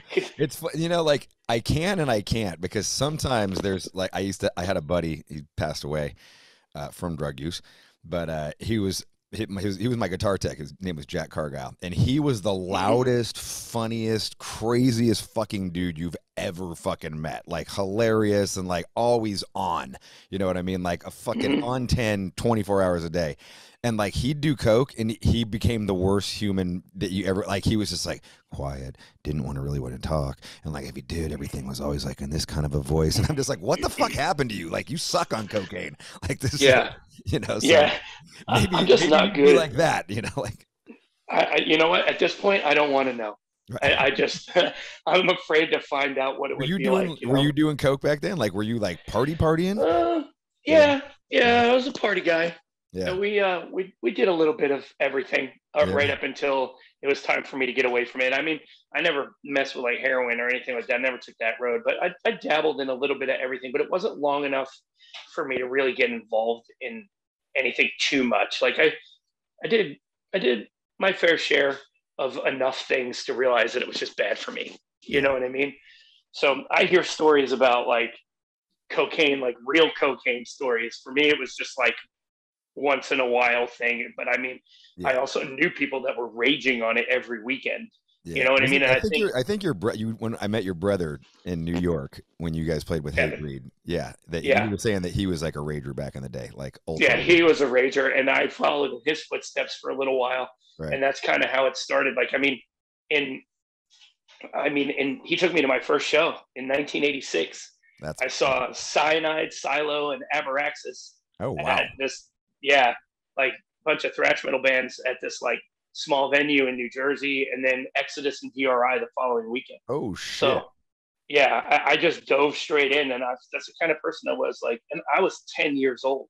Holy fuck, that's really. I was a baby when I first. I mean, I was like born into it because my brother was super into it. I mean, there was a point in time where we were seeing Slayer like 3 or 4 times a year. We were going to all these shows. Like Slayer's a band I've probably seen more than any other band on earth for sure. And like I was a young kid being exposed to all this stuff by my brother. And then I would say around 87, 88, I discovered like New York hardcore, the Cro-Mags record I had in like late 86. So like I just started developing this taste for so many different kinds of extreme music. And I was around so much chaos all the time that if I would have dove in the way my brother dove in, I would be a different person now. You know what I mean? And I think watching how he was for a little while made me realize that maybe I just wanted to dabble in it and not maybe go as hard. And then I had a friend who I found out was freebasing, and his life fully fell apart. And I was just like, fuck, I'm never doing that. You know what I mean? I'm never getting that far. So I partied, and then, weed and drinking a lot up until my early 20s. And then I got in some trouble because I was drunk and I did something that I may not have done if I wasn't drunk. And I said to myself, okay, like, it's time to cut the shit. Like, I got to stop it. So I waited a year, and then I just said, well, I feel good about this. And then I kind of adopted the straight edge thing and just went forward from there. So, I don't do it for any particular reason, but I feel like it's good for me. And as a straight edge guy, I probably bought more drugs for people as a straight edge guy than most people buy for themselves. Like, I don't give a shit what anybody else does, and you're gonna do what you want. So I just try to keep it as smart for myself as I possibly can. That's the only reason.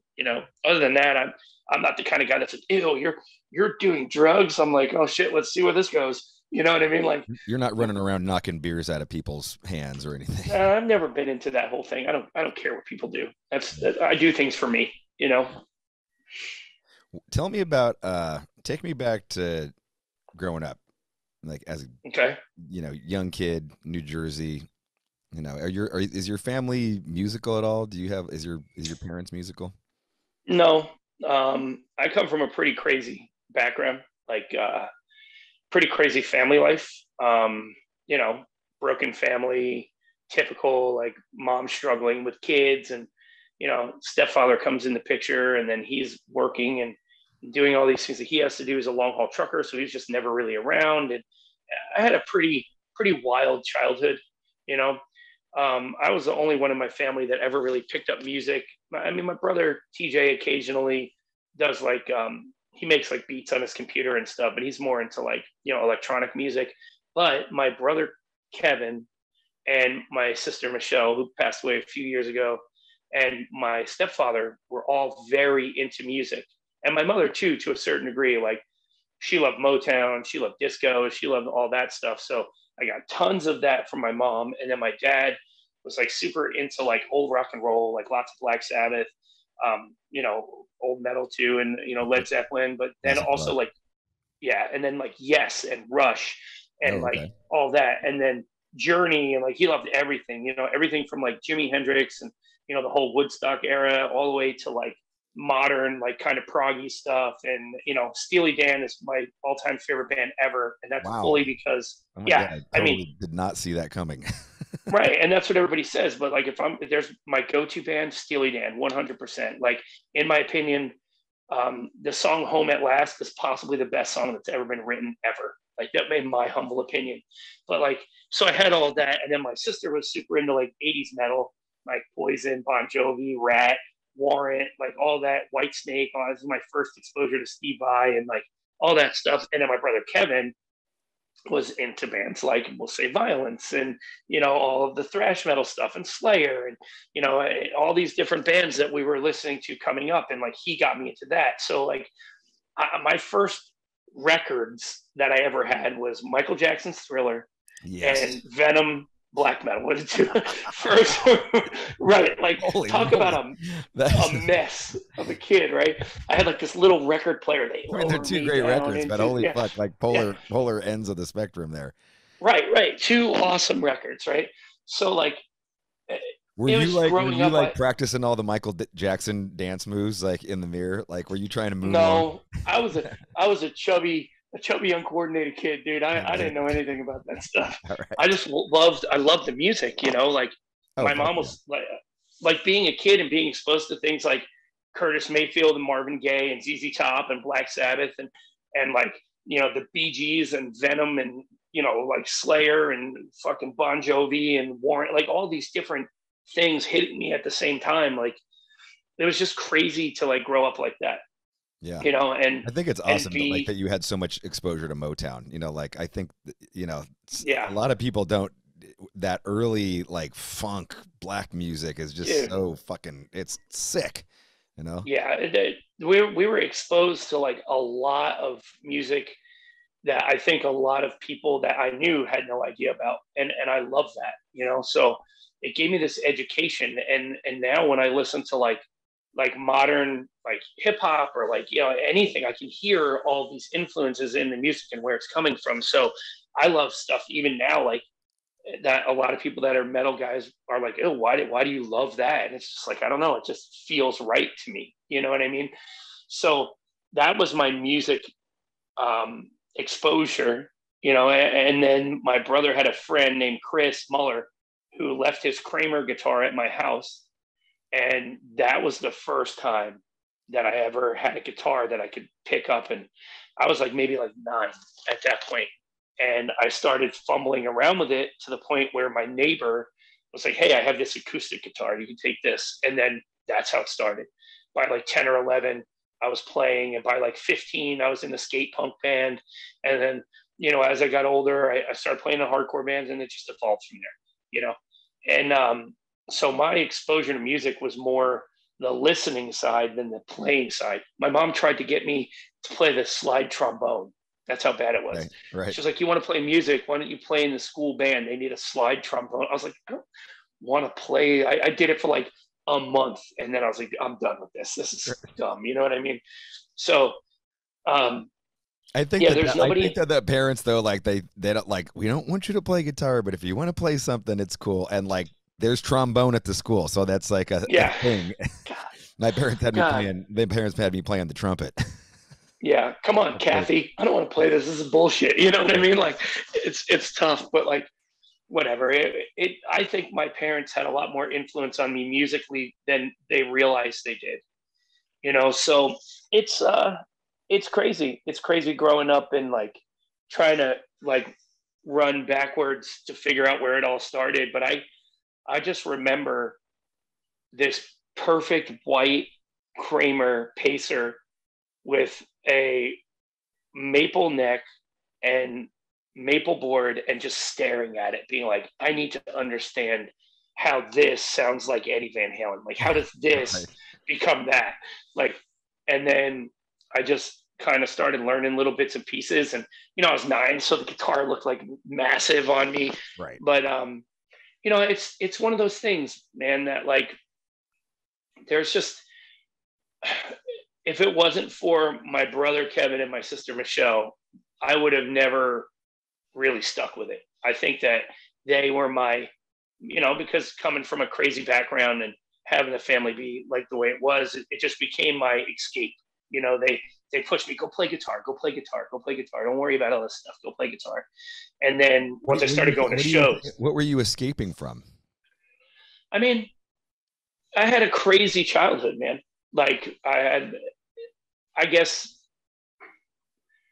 when you come from a family that is struggling to keep the lights on, and, you know, maybe not the best environment as far as like the way kids are treated or the way that, you know, a kid should be treated, it becomes easy to find a way to hide from things. You know what I mean?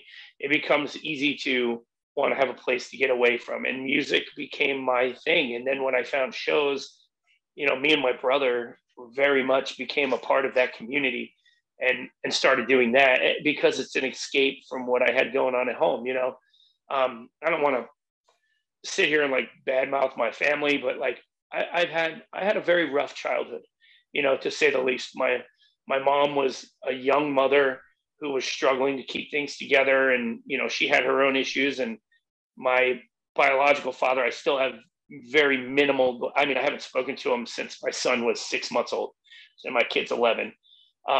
You know, like I had a pretty crazy upbringing, and it's music is one of those things that took me away from that, like, for sure. So when people connect with the music, when you're on stage and you look down, you see some person like screaming the words back at you, and you could tell that they're connected to that thing. That's the heroine of playing shows. That's the dragon, you know, that you chase. That's the thing for me, because I didn't have a good life coming up when I was younger. My best years of my life that I remember, like, I always listen to people talk and they're like, oh man, I wish I was back in high school. I'm like, fuck that. Like, my wife Right. and my son and my music career, they're the best part of me. You know, like, my friends now, my wife has changed my life completely.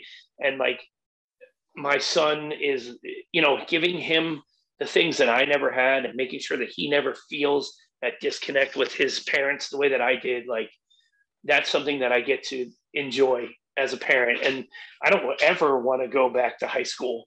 I don't ever want to be, that kid that got picked on in school because I listened to metal and punk rock and hardcore and rode a skateboard and didn't give a shit about being a football player. And I wanted to play guitar. Like, when I was a kid, and I'm sure when you were a kid, we were looked at as dirtbags, you know what I mean? Like, fucking stoner metal dirtbags, scumbags, cut your hair, you're a pussy, blah, blah, blah, all this shit. Like, because I didn't fit into that whole jock mentality and I didn't want to be that person. And there's nothing wrong with playing sports. There's nothing wrong with being that person. It's just the way that I got treated because of what I chose to be.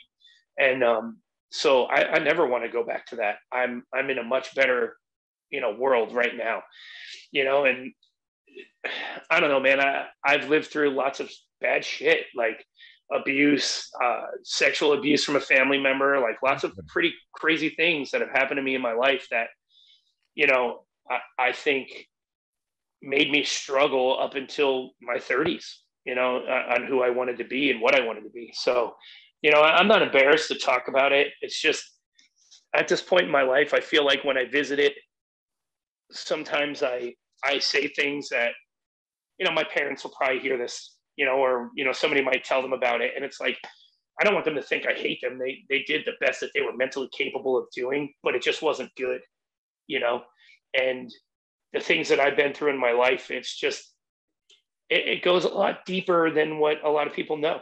And if people ask me, I'll tell them, like, I've been on all sides of the spectrum. I was a super aggressive person. I've had people be super aggressive to me. I was abused as a kid. I've managed to functionally weave my way through all of these things and get to music. And music is the thing that saved my ass. I became a tattooer because I met somebody in the music industry. I met my wife through music and tattooing. My friend base that I have in my whole life now is because of touring and playing music and meeting people. Like, literally, music saved me from the bullshit that was going on in my life.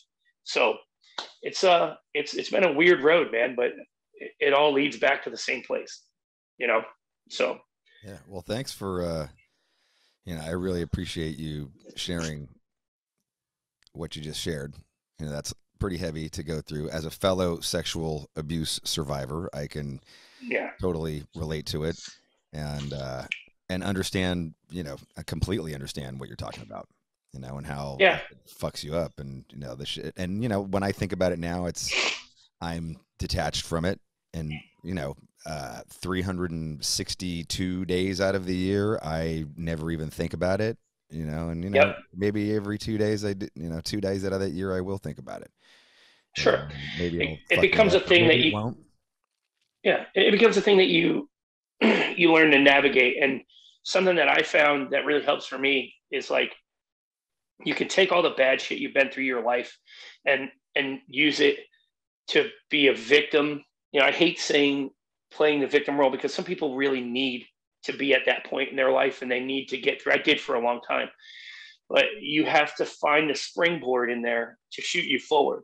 So every time that I start thinking about that stuff, I feel like it's holding me back.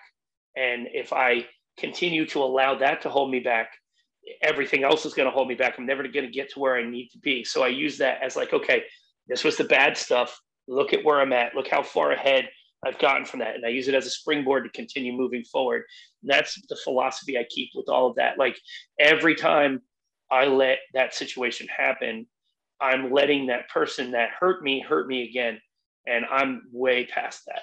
So that's like, the crazy thing is that when I talk about that, it seems like most people that I talk about it say, yeah, I've been through something like that. Or, I have people come to me to tell me these things and I tell them, look, I understand completely, and some of the stories that I've heard are so much worse than what happened to me. And like, so I always try to remember, like, hey man, like, everything could have been worse. Everything could be way worse than it was. So, in sharing it, it kind of helps me remember that I've gotten to the point that I'm at right now by not letting it hold me back. And I appreciate you sharing with me that you experienced that too. And I think it's important for people who have gone through any traumatic thing, whether it be with, a family member or whatever, that you can talk to other people about it, And I went so far as to just, in a roundabout way, forgive the person that did what they did to me, because what the hell did they go through to bring them to the point in their life that they would feel like they needed to do something like that? Like, what is their background like? Because I know what happened to me and what it made me be, and I wasn't good for a long time. So, like I try to like not sympathize, but just understand, like. Did you ever talk to your parents about it? Yeah, there was counseling and therapy, and that might have been worse than than actually what happened to me, like the whole therapy thing. Because How old were at you? the time, like, How old were you? I was 9. I was 9 years old. Yes. I was old enough. Yeah, I was old enough to realize that the therapist was just doing a job, and the whole, oh well, we're friends, and tried to like break through whatever, and that kind of made it seem real, disingenuous. Like, it just didn't feel real. So that was pretty hard. I think too, like your mind's probably just not even able to process. I mean, I remember going. My parents took me. It happened to me when I was 5. So my parents didn't take me to therapy. Like, we didn't do anything. Like, we just never talked about it ever again. Yeah. After it happened, which like was in the long run 10 times worse, because then it was just like I didn't, like I had to process it all alone essentially.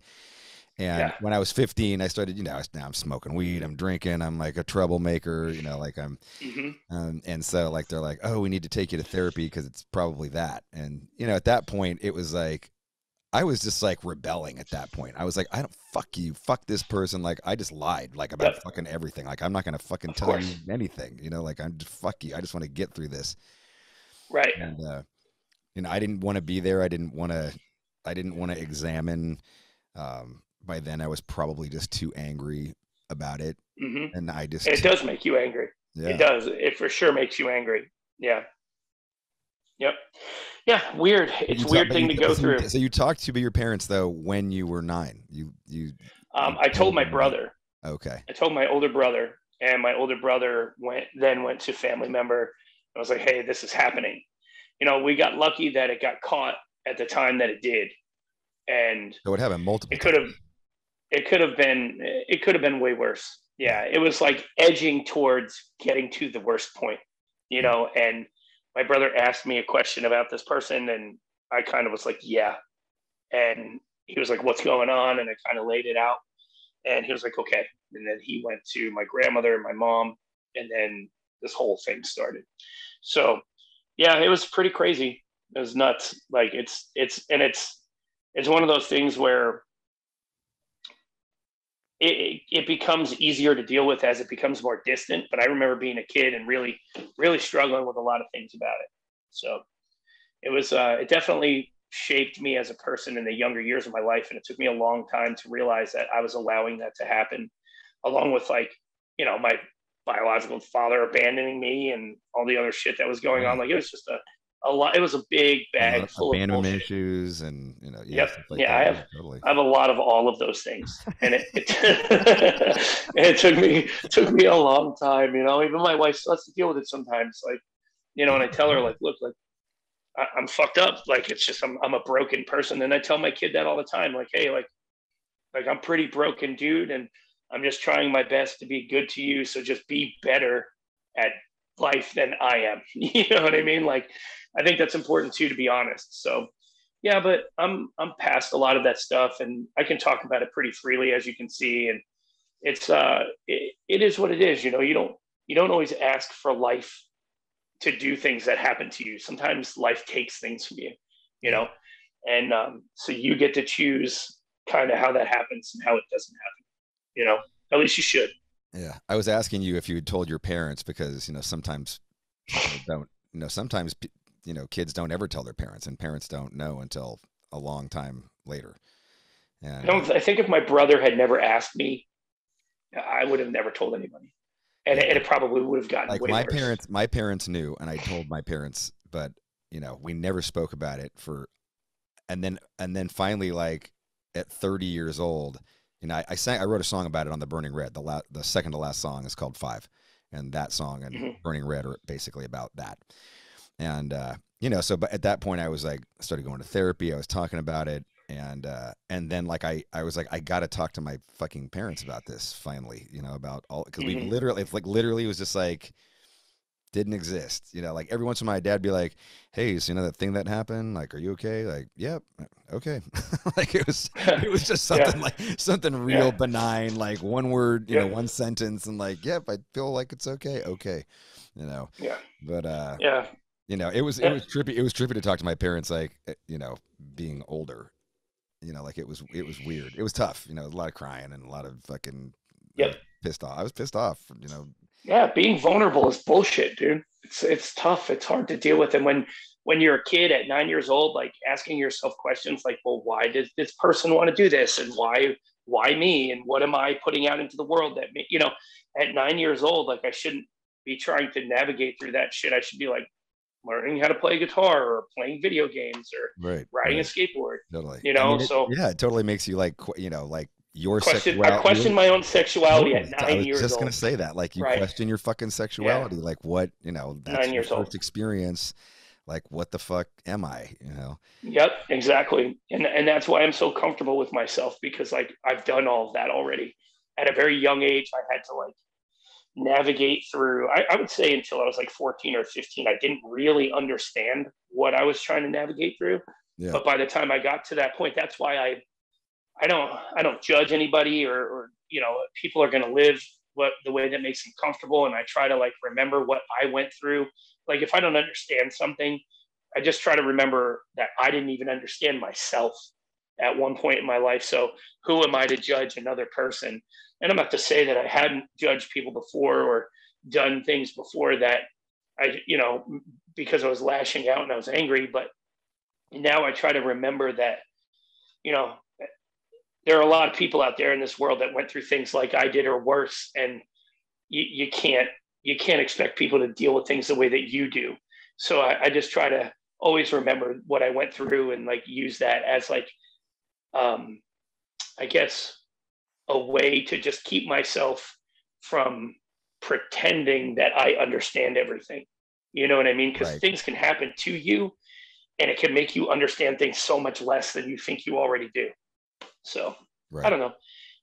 But I also believe that if the things that didn't happen to me, if the things that happened to me didn't happen, I wouldn't have my wife. I wouldn't have my child. I wouldn't have my career. I wouldn't have been as driven to say fuck you to everybody that told me that I couldn't do the things that I wanted to do because of the way I looked or where I came from. Like, you know, so, I mean, it was terrible. And yes, life could have been a lot easier, but would I be the person I am now? You know, which is a really crazy way to look at that kind of a situation. Like, who knows where we get our drive from, and our ability to stand up for ourselves and the ability to do the things that we want to do. Who knows where that comes from? So, and to me, it's all life experience, right? You're only going to be as strong or educated as the experience in life will allow you. You know, if somebody's dog passes away and then somebody else's mother passes away, but those are both the two worst things that have ever happened to those people, the feeling is going to be exactly the same. That feeling of loss is going to be exactly the same. So life experience takes you to that next level, and you can only feel what you experience. So who am I to tell a person that what they feel is wrong? Not facts, just what they feel. Yeah, right. I mean, I totally agree. You know, like so many people put like emphasis on like, you know, fucking horoscopes or something. You know, like what your sign is, and I'm just like, it's so got nothing to do. You know, like I've known people who were born same year, same day, couldn't be farther apart as human beings. I mean, just absolutely fucking polar opposites. Look at twins. When twins are born, sometimes they're so polar different. You know what I mean? It's just, it is what it is. There's no rules to any of this. You're only going to be able to feel what you're capable of feeling, and you're only going to be able to feel through your experiences as far as you've come in life. So I'm not any better or any worse than anybody else. When I talk about my experience and what got me through. And if that helps somebody, that's great. And if it doesn't, that's fine too. they're not wrong for not agreeing with me, and I'm not wrong for living the way that I live if I'm not hurting anyone. It just means that our approaches are different. I think the hardest thing for people to admit is that the way that things work for them is never going to be the same as it works for somebody else. It doesn't make it wrong or right. It just means it's different. You know what I mean? If you're not a piece of shit, if you're not hating people or hurting people, if you're not go through the list of bad, terrible things that you can be, if you're just living your life the way that you're living it and somebody doesn't agree with what you're doing, like if you live with your partner but you're not married, or your partner is same-sex marriages, or all these things that people pretend affect people, like that doesn't affect anybody but the two people that are involved in those things. So don't judge those people. Let those people live their lives and be happy. Like, mind your own fucking business. Mind your own fucking business. Christ. Don't get involved. Society's turned into the nosiest fucking society ever. Like, fucking mind your own business. Right. Just because it's not right for you doesn't make it wrong. It just means that it's not right for you, and let those people be fucking happy and shut up. Like, it doesn't need to be this thing. So I always try to remember that my way is never going to be anybody else's way. And me and my wife have been together for almost 14 years now. And we experience that all the time. There's things that make her tick and things that make me tick that are different. She's not wrong. I'm not wrong. It just means you have to accept it and that it's different, and then move forward from there. People are ignorant, especially when it comes to how other people live and what other people need to get past their bullshit, So I don't know, man. There's so many ways to look at life. And personally, I've been through enough shit to just know that I don't care what people think about me anymore. I don't care what you think about the way that I need to do things. If I'm not hurting anyone and I'm not doing anything shitty to anyone and I'm not making your life any more uncomfortable, we don't need to talk about it. You know what I mean? It's, you have your way, I have my way, and we just go live, and then that's it. You know what I mean? And it shouldn't matter. Whatever. To change the subject to something a little lighter. Okay. Last time we spoke, you were working out. You had a pretty big workout routine that you were doing. And granted, this was pre-pandemic. I'm not sure if you're still able to go to a gym or whatever. So, well, I wasn't able to go to a gym for a while, and I put some weight back on because I was stagnant. I couldn't do anything. But now I'm back at it again, and I'm training 5 days a week again, and I'm losing weight and getting fit again. I mean, I never got back to being, almost 400 pounds, which was great that I didn't do that, but I put like 40 pounds back on.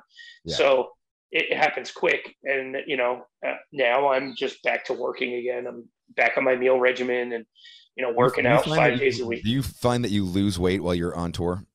Yes. Yeah. I lost like 12 pounds on tour. I'm in the best shape of my life when I'm on tour. Like, yep. It's when I get home that everything goes to shit. Mm-hmm. Well, we were doing 150 days a year, and I was averaging like 10,000 steps a day. Right. And then COVID hit, and I was averaging like 10 steps a day. You know what I mean? No, but I'm just saying, like, I was trapped in my house. I was trying to work out in my garage, and it just got to the point where I couldn't do it anymore. And I just put a bunch of weight back on. But then I started training with my buddy, that guy that you met, Josh, when we were in Berkeley.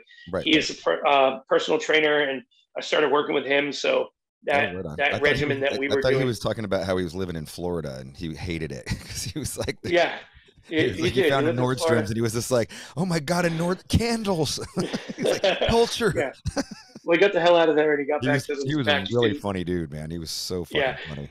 He's a great human. And, and he really got me back on track. So I've been working hard again, and I'm eating like 5-6 times a day again. And like awesome. watching my calorie intake and drinking lots of water, and trying to really work hard on getting back in shape again. I don't know if I want to get down as small as I was, but because I got really small for a little while, I think I'd like to live at like the 220, 225 area somewhere, because I got down to like 209, and I saw pictures of myself. Man, I look like a toothpick, and I know that's just me looking at myself, but like, I felt weaker. I feel stronger than I've ever felt my whole life right now. So it's definitely it's definitely something I got to work on, but we're getting back there. You texted me the other day about what did you say here? What you wrote something about? I think you wrote something about "Burn My Eyes" or something. That's the whole whole reason that you came on the podcast is because you and I were texting back and forth about. Yep.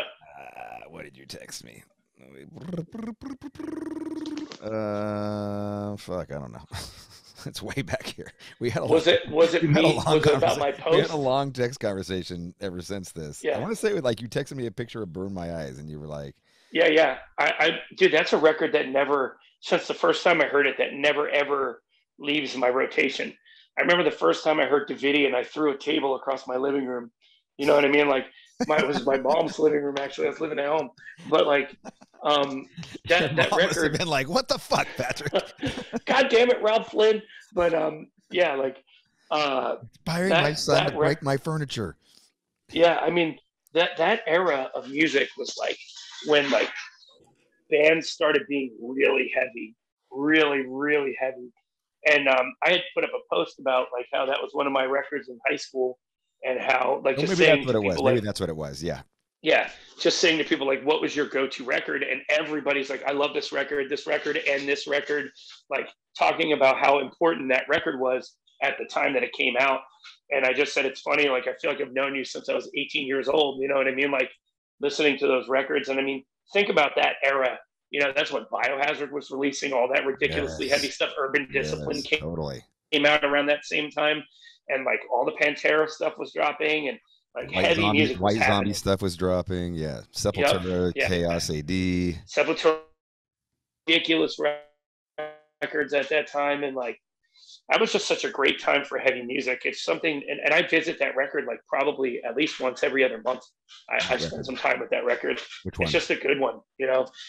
That the Burn My Eyes. Oh wow. Burn My Eyes and The Blackening are my two favorite eras of your band, you know. And but 10 Ton Hammer is like, that's a ripper, dude.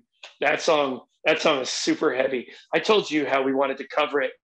Right. We found out that a band that has a band name very close to ours covered it, and we were just like, we can't do it.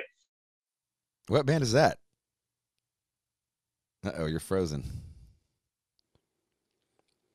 Uh-oh.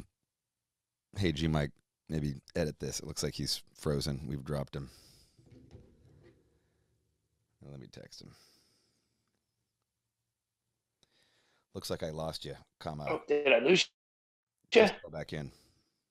Oh, there you are. You're back.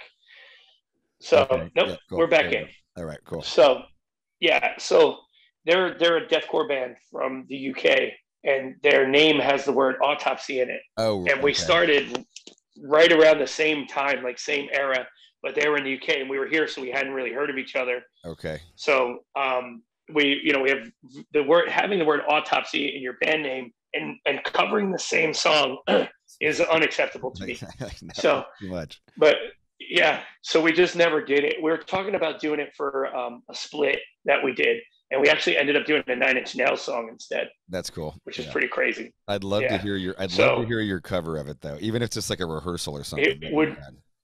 It would be fucking heavy. I promise you that much, dude. Yeah. Could you imagine your band tuned in drop G? Yes. That's what it would be. It would be so heavy, dude. Yeah. No, so we used to sound check with Davidian once in a while, but I don't know.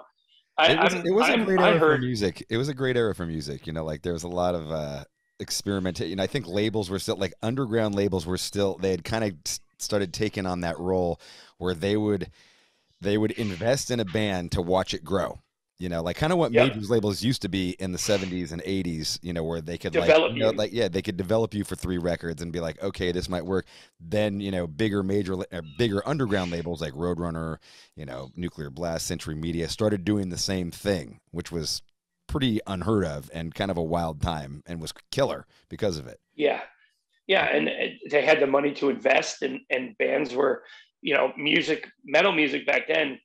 I remember the Pantera era where like they blew up and the shows just got like bands were able to like play big shows, like because they were doing huge, massive shows. So there were more people going and going and going.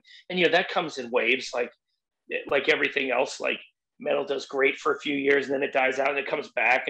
But that era, there were so many good fucking bands in that era that the shows were wild, and it was always a big show. And like, there were bands that would go out and tour with the big bands and then come back around, and they were still pulling 500-600 kids a night in the smaller tours. Yeah. So it was always crazy back then. Yeah. But I mean, I saw your band, we talked about it, play at the Stone Pony. I saw you guys play at Birch Hill nightclub. You know what I mean? I saw you play in these smaller, more intimate venues, and then I've seen you play in like huge rooms. Yeah. So that era was great. That was great. I mean, dude, I saw the Deftones play the Stone Pony. I saw Korn play the Stone Pony. Right. I saw all of those. For all of you who don't know, the Stone Pony's like 900 cap, maybe, you know, like not even. That's like very famous rock and roll venue. Bruce Springsteen started there, you know, like he's famous for that, you know. Yeah, it was a really small venue, but like when they didn't open the outside doors, it held maybe 500 people. Okay. So it was a small room, and then when you guys played there, it later on, because I remember I want to say when we first played it, it was really small, but then at some point we played it later on in life, and it was bigger. Yeah, there's these two garage doors that open to an outside patio. Okay. And they have what's called the summer stage. So it's like this huge outdoor thing. But what they would do when bigger bands played to make the capacity bigger, they would open those two doors, and then people could still see the stage from the outside. Okay. On you know, inside. So when you guys, the second time I saw you guys play there, you had the doors open and there was a ton more people. But the first time I saw you guys play there, it was just a small show. Yeah. It was us and a bunch of hardcore bands. Yeah, it was incredible time. So it's, you know, music is, it comes, you know, it comes and goes. It moves forward in ways where, you know, you wouldn't expect it. But that era was definitely crazy. And like the bands, man, the bands were something different. What, Sepultura Chaos AD or Sepultura Roots? Yes. You got to pick one. You can only pick one. I don't have to do anything you tell me.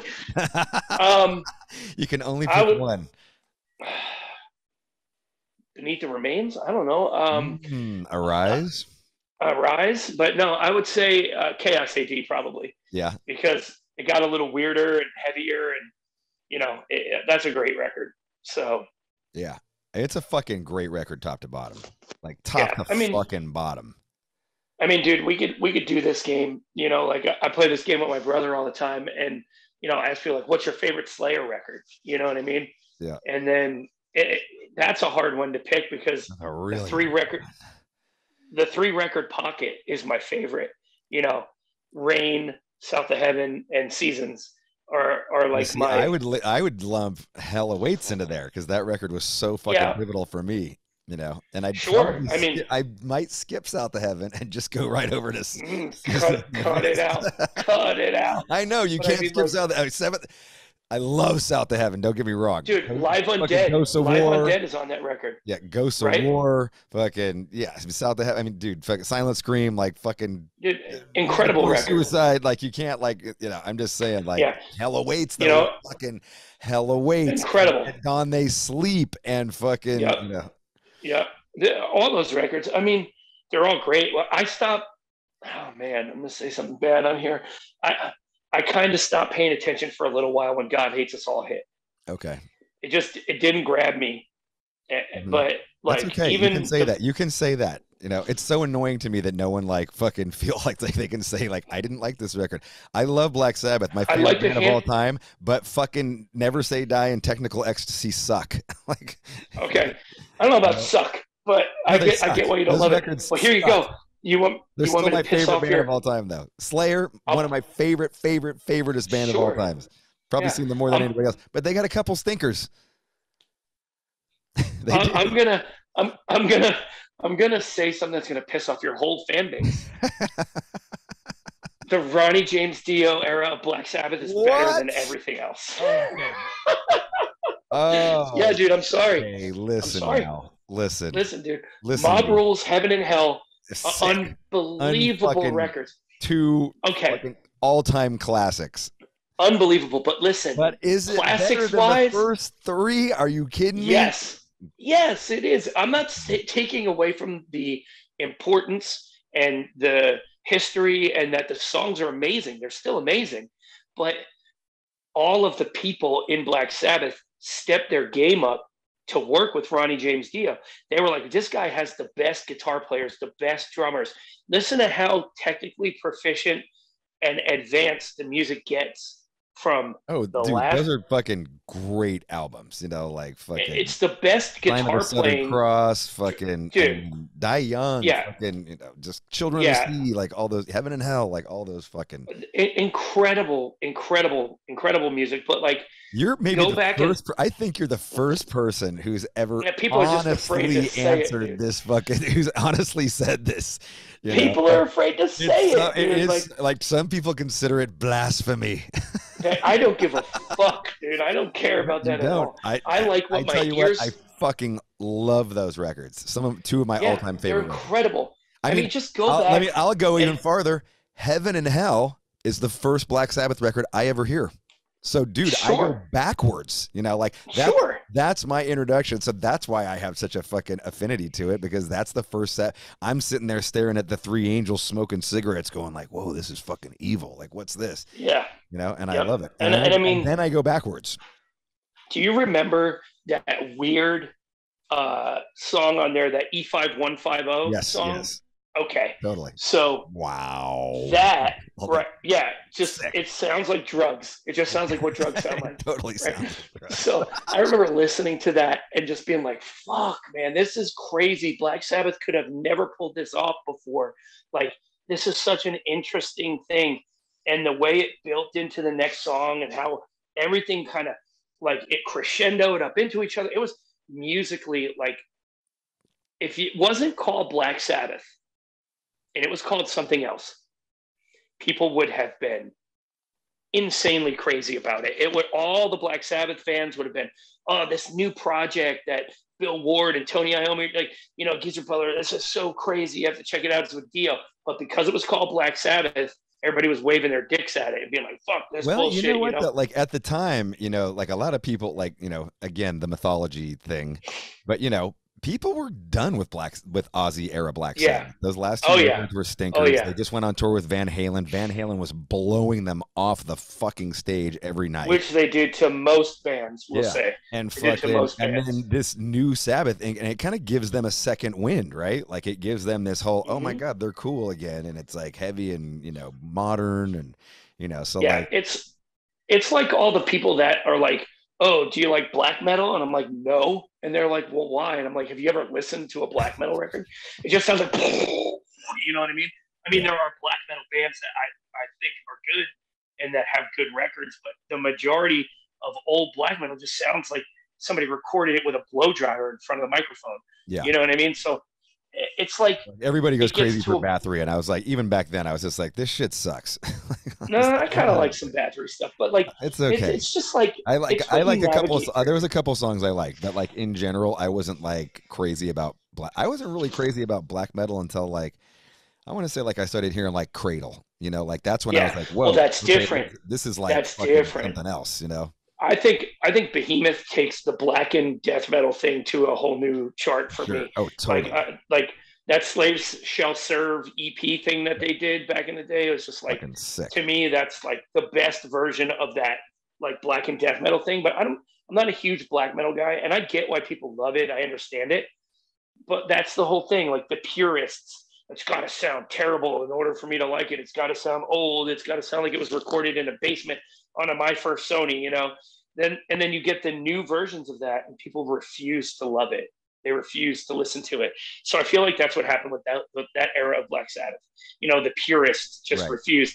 And like, you know, Tim's a huge Sabbath fan, and when I say that shit, it just gets him so mad at me for like 3 days. But like, whatever. I like what I like, you know. And it just, people are going to say that, you know, it's like going to Germany and you play in Germany and they go, your last record was not as good as the record before. You know what I mean? It's just, it breaks your heart, but I'd rather them be honest with me, you know? Trevor from Black Dahlia has the best saying about that. He's just like, your new record is never, ever going to be as good as your record from 7 years ago. Like in the metal community, I'm about to drop a new record and everybody's gonna be like, not as good as the last one. You know, like, I'll disagree. I may have heard some of that, and yeah. it is good. It Yeah, is but good. like people are just like, you know, like it's in some ways it's almost the opposite of rap in some ways, you know, like where everything new in rap is always better than anything old. In metal, I can see that. everything old is better than everything Better new, than what is new. you know? And Yeah. then like And then in then time, everybody says, yeah, everybody says the same thing. They're like, man, I never realized how great this record was 5 years ago. It's like, fuck you, man. Like, it was fucking same, you know, Decibel magazine smashing us or giving us praise on stuff. And then, you know, people go read it and they listen to it and they're like, oh, this is bullshit. Decibel doesn't know what they're talking about. It's like, and then 5 years later, they tell you how awesome it was. It's like, well, I failed as a musician now because nobody bought the record. I couldn't pay my bills. And so now I'm just going to go on and work at fucking Burger King or some shit now because my new record isn't as good as my old record. You know what I mean? We just did we do the Electric Happy Hour every Friday. So we play, and then we do like album playthroughs. So like on the anniversary of an album, we'll do a full album playthrough. And it's pretty fucking rad. Like it's totally been awesome to just revisit. You know, it takes you back to the time where you were writing the music and like, you know, to put you back in the headspace, singing the words and playing the riffs. And so we did Catharsis. Our last album was called Catharsis. It has some fucking awesome songs on it, but you know, it was kind of panned by critics and some people hated it and whatever. So we did the playthrough just back in January. We did the full album playthrough, and I can't even tell you how many motherfuckers like, what song is this? This is fucking sick. I've never heard this song before. Like, where did this come from? Is this on that record? Yeah. Like, yeah, motherfucker, it's on that record. Yeah, it's just the way of the world, man. So back to it. Ronnie James Dio. Okay. For the win. Okay. Sorry, Ronnie man. James Dio for the win. Okay. For the win. Oh my. All right. What's your favorite Metallica record? Ooh, okay. There's Ride the Lightning and Injustice for All for one. That era. Okay. That trifecta of records. Well, no, Ride the Lightning and Injustice for All. Those two records. Oh, gotcha. Okay. Not Master of Puppets. I mean, Master's an amazing record, but Creeping Death was like, when I heard that, I was like, oh man, this is something. And then they did a lot of weird stuff on that record. And then fast forward on Ride the Lightning. Okay, yeah. And then fast forward. What was weird? What did they do weird on there? I mean, they just took some chances musically that they had never done before. Okay. You know what I mean? There was a lot more harmonizing guitars. There was a lot more like goofy guitar solos. But yeah, like there was some clean stuff going on. There was songs with more emotion than just being like angry metal. They started to like become the Metallica that inevitably, you know, what about Escape? Now. What about Escape? Yeah, it's great. It's a great song. I mean, no, it is not a great song. Hey, Patrick Sheridan, that is not a great song. All right, it's not their best work, we'll say that, but it's still a good song, and there's got to be at least one stinker on every record, right? Out on my own, out to be free. Hey, man, everybody loves the Black Album, and that song could be on the Black Album, and no one would blink an eye. Oh my God! Wow, no one could blink an eye for that. That song could fit into that record, and no one would blink an eye. So anybody that talks bad about that record, it might be one of the heaviest songs on the Black Album if it was on. It would be. Yeah. I'm not a Black Album fan. If people get mad at me, I'm not a fan, because think about, I was like a diehard Metallica fan. Like whenever anybody's like, oh, do a playthrough with a guitar with an old metal song, like right back to my Metallica riffs, right? Okay. So you take this era of Metallica, and Justice for All came out, this ripper from front to back. You name a bad song on that record. I'll the fucking title track. Too long. No way. No way. ROBB FLYNN, you're not allowed to talk about writing long songs. Okay? So if you... See, I can, though, because that song just goes on with the same riffs for 10 minutes. Too long. Let it go. It's perfect. It's a perfect song. So I'm just saying that to piss you off. I mean, that record is incredible. That's my go grab a beer song, I got to say. Like when they start playing. Fine, it gives you enough time to get up and stretch it out, dude. So I can go take a piss. But you make beer, that record. Go talk to my homie. I mean, dude, that record is incredible. Blackened, Shortest Straw, Frayed Ends of Sanity. What's Dyer's Eve.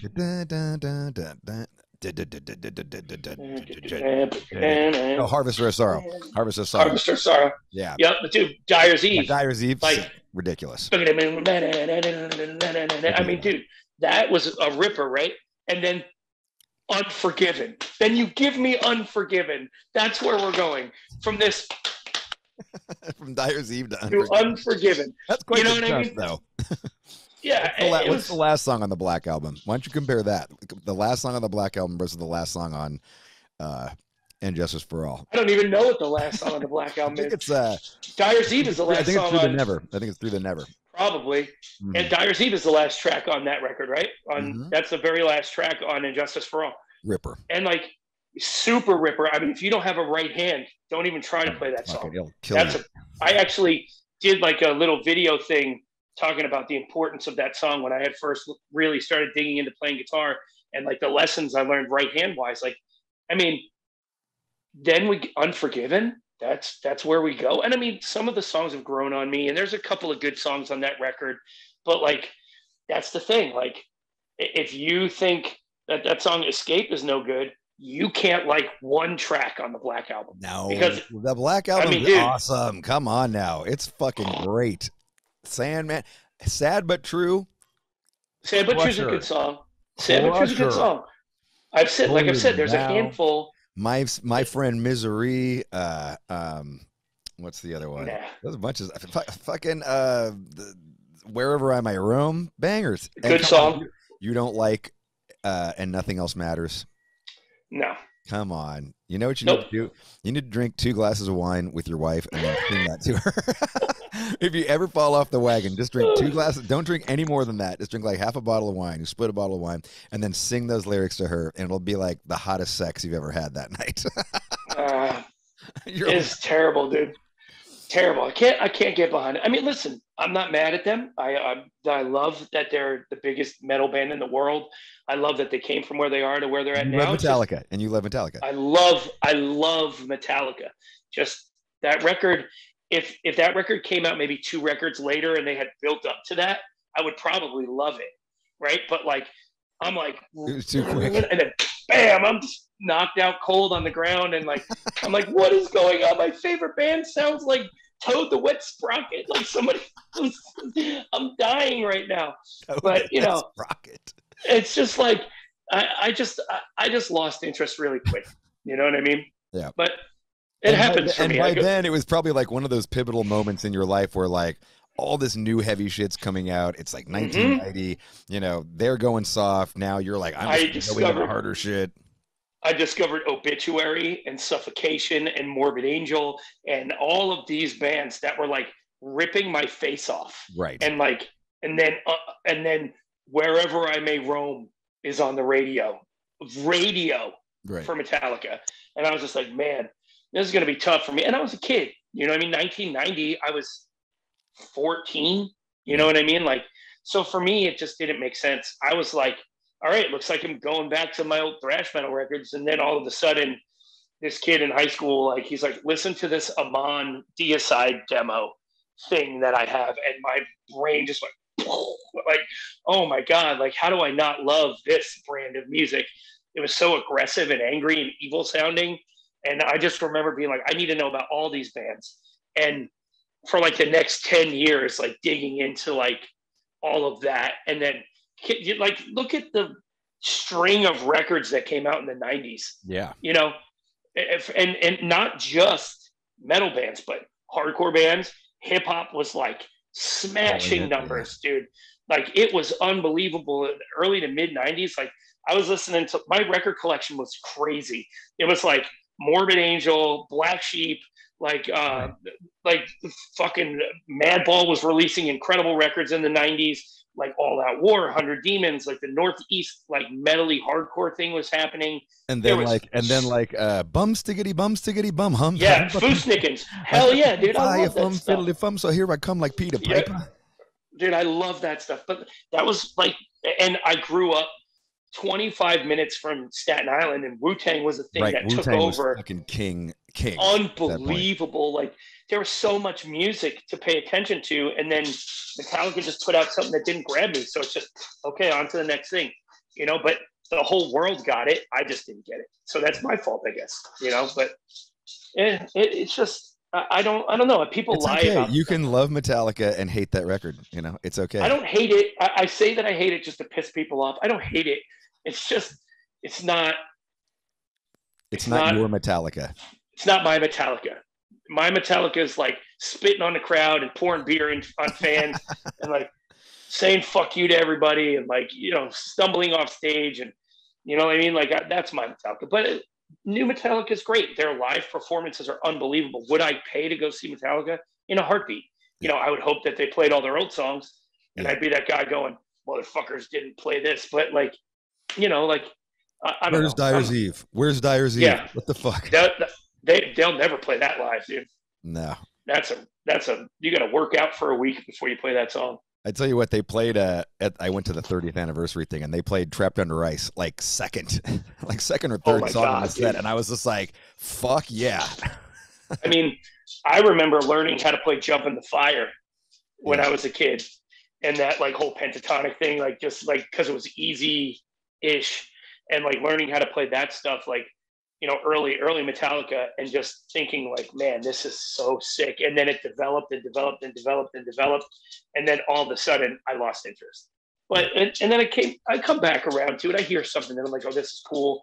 This feels like the stuff that I like once in a while. But, you know, it's. Do you end up getting in like later on? Do you get into like that early 2000s, like Kill Switch, you know, the kind of new wave of American heavy metal, Lamb of God, Chimera? I love Lamb of God. Yep. I love Lamb of God. Like, As the Palaces Burn and Ashes of the Wake, those two records are unbelievable. And Will worked at the studio where they recorded Sacrament. So I got to like see that all kind of go down from like the background a little bit. Rad. And then like, you know, I fucking love that band. I do. Chimera, I got into a little bit. Kill Switch, Alive or Still Breathe, Alive or Breathing, or Alive or Just Breathing, and that Ferret Records, I think that was on, and then that was on Roadrunner. The one before that was Ferret, but that was Roadrunner. Before that was Ferret, yeah, okay, and then End of Heartache, because I've known Howard Johnson forever. Howard Jones, rather. He used to play. I was following his career since he was in. I'll tell you why I said that, but I've been following his career since he was in Blood Has Been Shed. So he was Connecticut guy. So we would always go see his old band, and he's the nicest dude ever. And then when he joined Kill Switch, it was like everybody stopped and watched. And I think that record's the best Kill Switch record to me. End of Heartache is the best. You know, Howard Jones is a fucking monster singer, and he's got that new Light the Torch band that he's doing, and that's really cool too. So that he's got pipes, man. Fuck yeah, that dude's got fucking pipes. So I recorded him for the Roadrunner United thing, the Dagger, and fucking I was like, Jesus. The dude sings from his feet, bro. He just it comes from the floor. So much. It's so full sounding. It's crazy. Yeah, he doesn't need to layer vocals. He does like all of it at once. It feels like, you know what I mean? It's really crazy. But Howard was the guy. I mean, I saw Kill Switch Engage when Adam was playing drums for them. Oh, okay. In Newark at some like big festival, and I knew immediately that they were going to be like a big deal. So I got into some of that stuff. But were you like an In Flames At the Gates guy? At the Gates takes it from me. Okay. Dude, like that Gardens of Grief record sounded like Carcass, right? Like it was like Carcass Entombed, like, and then kind of towards where At the Gates was going. But as they started to progress, I was blown away by the whole melodic death metal thing, and like Slaughter the Soul, Terminal Spirit Disease, like all those records. What is it? With Fear, I Kiss the Burning Darkness. Is that the name of that record or something like that? It's like a long one. Like all of those records did it for me, you know?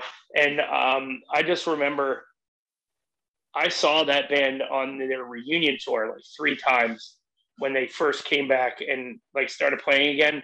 And I was so blown away because I also got into like Sugar a lot, And I saw all those bands play. Like I saw At the Gates play, I think at the Wetlands on like their first tour here. And then I saw them play at Irving Plaza, and it was like the cleanest, most perfect thing I've ever seen. Wow. And then I saw Meshuggah play at Coney Island High in New York City. Oh, that was I just had Martin on here. That's a big, that was like a big deal for them, that show. Dude, their first American appearance, yeah. Yeah, we were like jumping on stage and like singing along, like we do in the States. And they were so blown away by that because they'd never really experienced anything like that because they'd never been over here. Yeah. And like kids were like grabbing the microphone and flipping off the ceiling. It was Dillinger. Who was it? Dillinger, Meshuggah. Who else was on that tour? I can't remember. We were just talking about it. It was a pretty crazy tour. And I just remember maybe Candiria played. I can't remember. Oh, it was Candiria. I just talked about this with Martin last week. So yeah, it was Candiria. Yeah, also a very underrated band. Totally. Dude. Yeah, we played. Carly is an incredible singer. That band rules, right? So I just remember seeing all these bands when they were babies, and then seeing them years later and watching how like seasoned and incredible they were. I would say for sure more an At the Gates guy than an In Flames guy, but I like some In Flames stuff. Not as much as At the Gates, but I do like In Flames a lot. They're a really good band. Right on. Yeah, I was just wondering like if all that stuff. We took Meshuggah on their first tour over in. I know you mentioned that on the Burn My Eyes tour. They yeah, that was cool. And and it's funny because he talks about that like it didn't happen over in Europe. Like when they came over here, they were like, oh my God, people are crazy for us over here. Yeah. So he really like did it, but I was freaking out on the Nun EP. I was just like, I want to take this band out. Like, dude, this is sick. This is so fucking ridiculous. That band is so out of hand. Like some of the stuff is so crazy. And I remember my first exposure to the band was Destroy, Race, and Proof.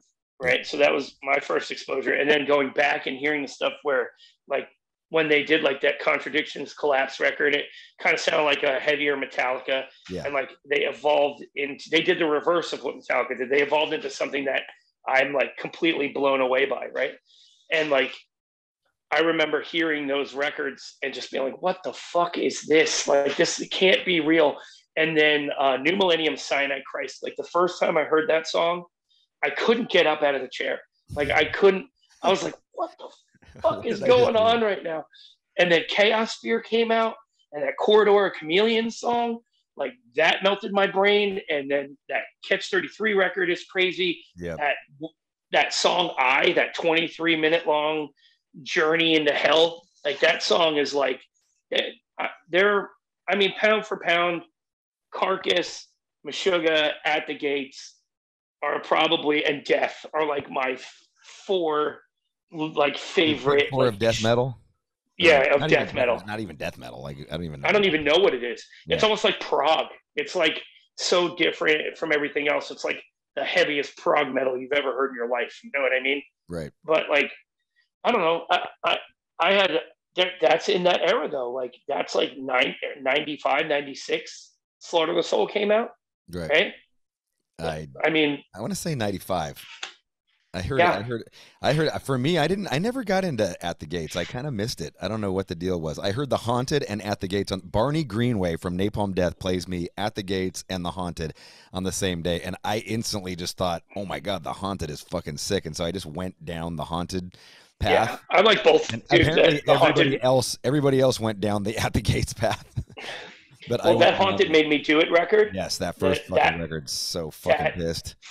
Fuck, dude, that first like the intro track on that record. Hate Song. I saw them at the Birch Hill, and that was just a fight. It was a fight for their whole set. Yeah. It was like when the smoke cleared, people were like picking up limbs and walking away. You know what I mean? But yeah, I love that band too. That's a great band. I think that's a band a lot of people forget, and then when somebody mentions it, you're like, oh my God. You know what I mean? Yeah. You know, it's funny. I've been asking a lot of people this question, and it's kind of just random. And you don't have to answer it if you don't want to, but I just been asking it. It's fun. It's just kind of a funny thing to me. So I've been asking people like, what's the what is the music that they're listening to when they lose their virginity? Or if there was a movie playing in the background. So let me tell you right now, so many people have answered Slayer in the background. I was just like, Slayer? I was like, really? I was like, that is not romantic music or anything. Like, but they're like, I don't know why it was on, but it is perfect. You know, like Red Hot Chili Peppers. Red Hot Chili Peppers. All right. Yeah. Nice. Yeah, Red Hot Chili Peppers. The song or the album or the song? Blood Sugar Sex Magic. Oh, yeah. Yeah, so you're talking like early 90s. Right. Yep. That's a good one. Yeah. You remember a particular song? No, I don't remember all that. Just the album. I just remember the album. I was a fucking baby, but yeah. How old are you? Oh, I don't remember, like 14, 13, 14. 14. Yeah. Way too young. And Blood Sugar Sex Magic. I could see, like, in my mind, that should have been the record that everybody was losing their virginity. Like, every song's about fucking sex. Like, it is sex or heroin. Sex or fucking, I mean, it's just, drugs or just, drugs or pleasure, you know, like, it's just even about just pleasure. Like, to me, like, that totally makes sense to me, that that you're losing your virginity to that record. But like Slayer, absolutely. At Dawn They Sleep, I'm like, at Dawn They Sleep. Yeah. Like, okay. What's your partner like? What's your partner like that's what you guys chose? I mean, I think it's pretty sick. You know what I mean? Frank from Metal Injection said 311. Because that's what she wanted. And I was just like, okay, that's awesome. That works. Yeah. That works, you know. Amber is the color of her energy. That's awesome. That's awesome. God, what a weird one. Yeah. I had to throw that out. But part of the question comes because Lars Ulrich, he and I always have this funny conversation there where he thinks that the reason that everybody loves the Black Album still all these days, like, because they lost their virginity to the Black Album. Maybe. I mean, that's why it continues to sell, you know, fucking 5,000 records a week every single. It's so crazy, dude. It's so crazy. Yeah. Good for them. 31 years later, it's still selling, you know, like insane. You think about those records, like you think about those catalog records that, like, we're talking about, like, our first week scans and all this. Some of these records, Dark Side of the Moon, the Black Album, Back in Black, like these albums do 3,000 to 7,000 records a week every week. And they came out 50 years ago. Yeah. 50 fucking, you know, Black Album's 31 years old 31 years old. Yeah. Yep. And it's still selling more a week than my record sold first week. Like, right. It kills me, dude. Dark Side of the Moon is like almost 50 years. I think it's 50 next year. It's 50 years old next year. Dark Side of the Moon. It's crazy. And crazy. It sells more than the Black Album every week. Yeah, it's nuts. You know, like nuts stuff, dude. It is. It's good shit. This has been a great conversation, man. What a roller coaster. Every time we talk, it's a roller coaster, dude. It's up and down, up and down. I love it. Yeah, I love it. Totally. I love it too. We've been talking for 2.5 hours. I know. It's pretty fucking. I can't believe. I looked at my watch. I was like, "Holy shit, it's 5:30." You probably got to take a piss. No. I do have to pee really bad. Okay. I will. On that note, then I will let you go. Wait, you know what? I actually wanted to ask you one more thing, and this will be the final question of the podcast. Do you fart in bed, and does it annoy your wife? No. I mean, I'm sure I fart in bed, but my wife is like in the middle of the night. Greatest in the middle of the night? No, I don't know. We both sleep like champions, dude. So okay. I'm not waking up for that. But my wife doesn't really complain about too much that I do. So when I fart, I say I'm sorry, and she's like, "It's fine." And then she goes, "Jesus Christ," and then it's over. You know what I mean? So I'm pretty lucky. The reason I brought this up is because last night I ate like beans. I had a lot of vegetables yesterday, and then I had like my dinner was like chicken and beans or something like that. And fucking dude, I was ripping farts Jesus even Christ. I was joking with this today because I was just like, I think you're asleep, but you can hear me fart in your sleep, and then you just kind of groan like like you kind of roll. She's like, no, I was fucking awake for some of those farts, and I goddamn heard you. She's like, what the fuck, dude? And I was like, I love that. Oh, gross. I was like, I'm sorry, I had to get up and take a gas X in the middle of the night just to stop because I knew it would probably wake you up at some point. She's like, what the fuck? Just hold it. I'm like, I can't. I was laying on my stomach. Remind me to make sure that if we ever go on tour together and share a bus, I get the bunk as far away from you as I possibly can. You don't want to catch me after I've had my morning protein powder. Fucking look out. I'm good, dude. Anyway, ladies and gentlemen, right there, that was the mighty Patrick Sheridan, fit for an autopsy. Peace out.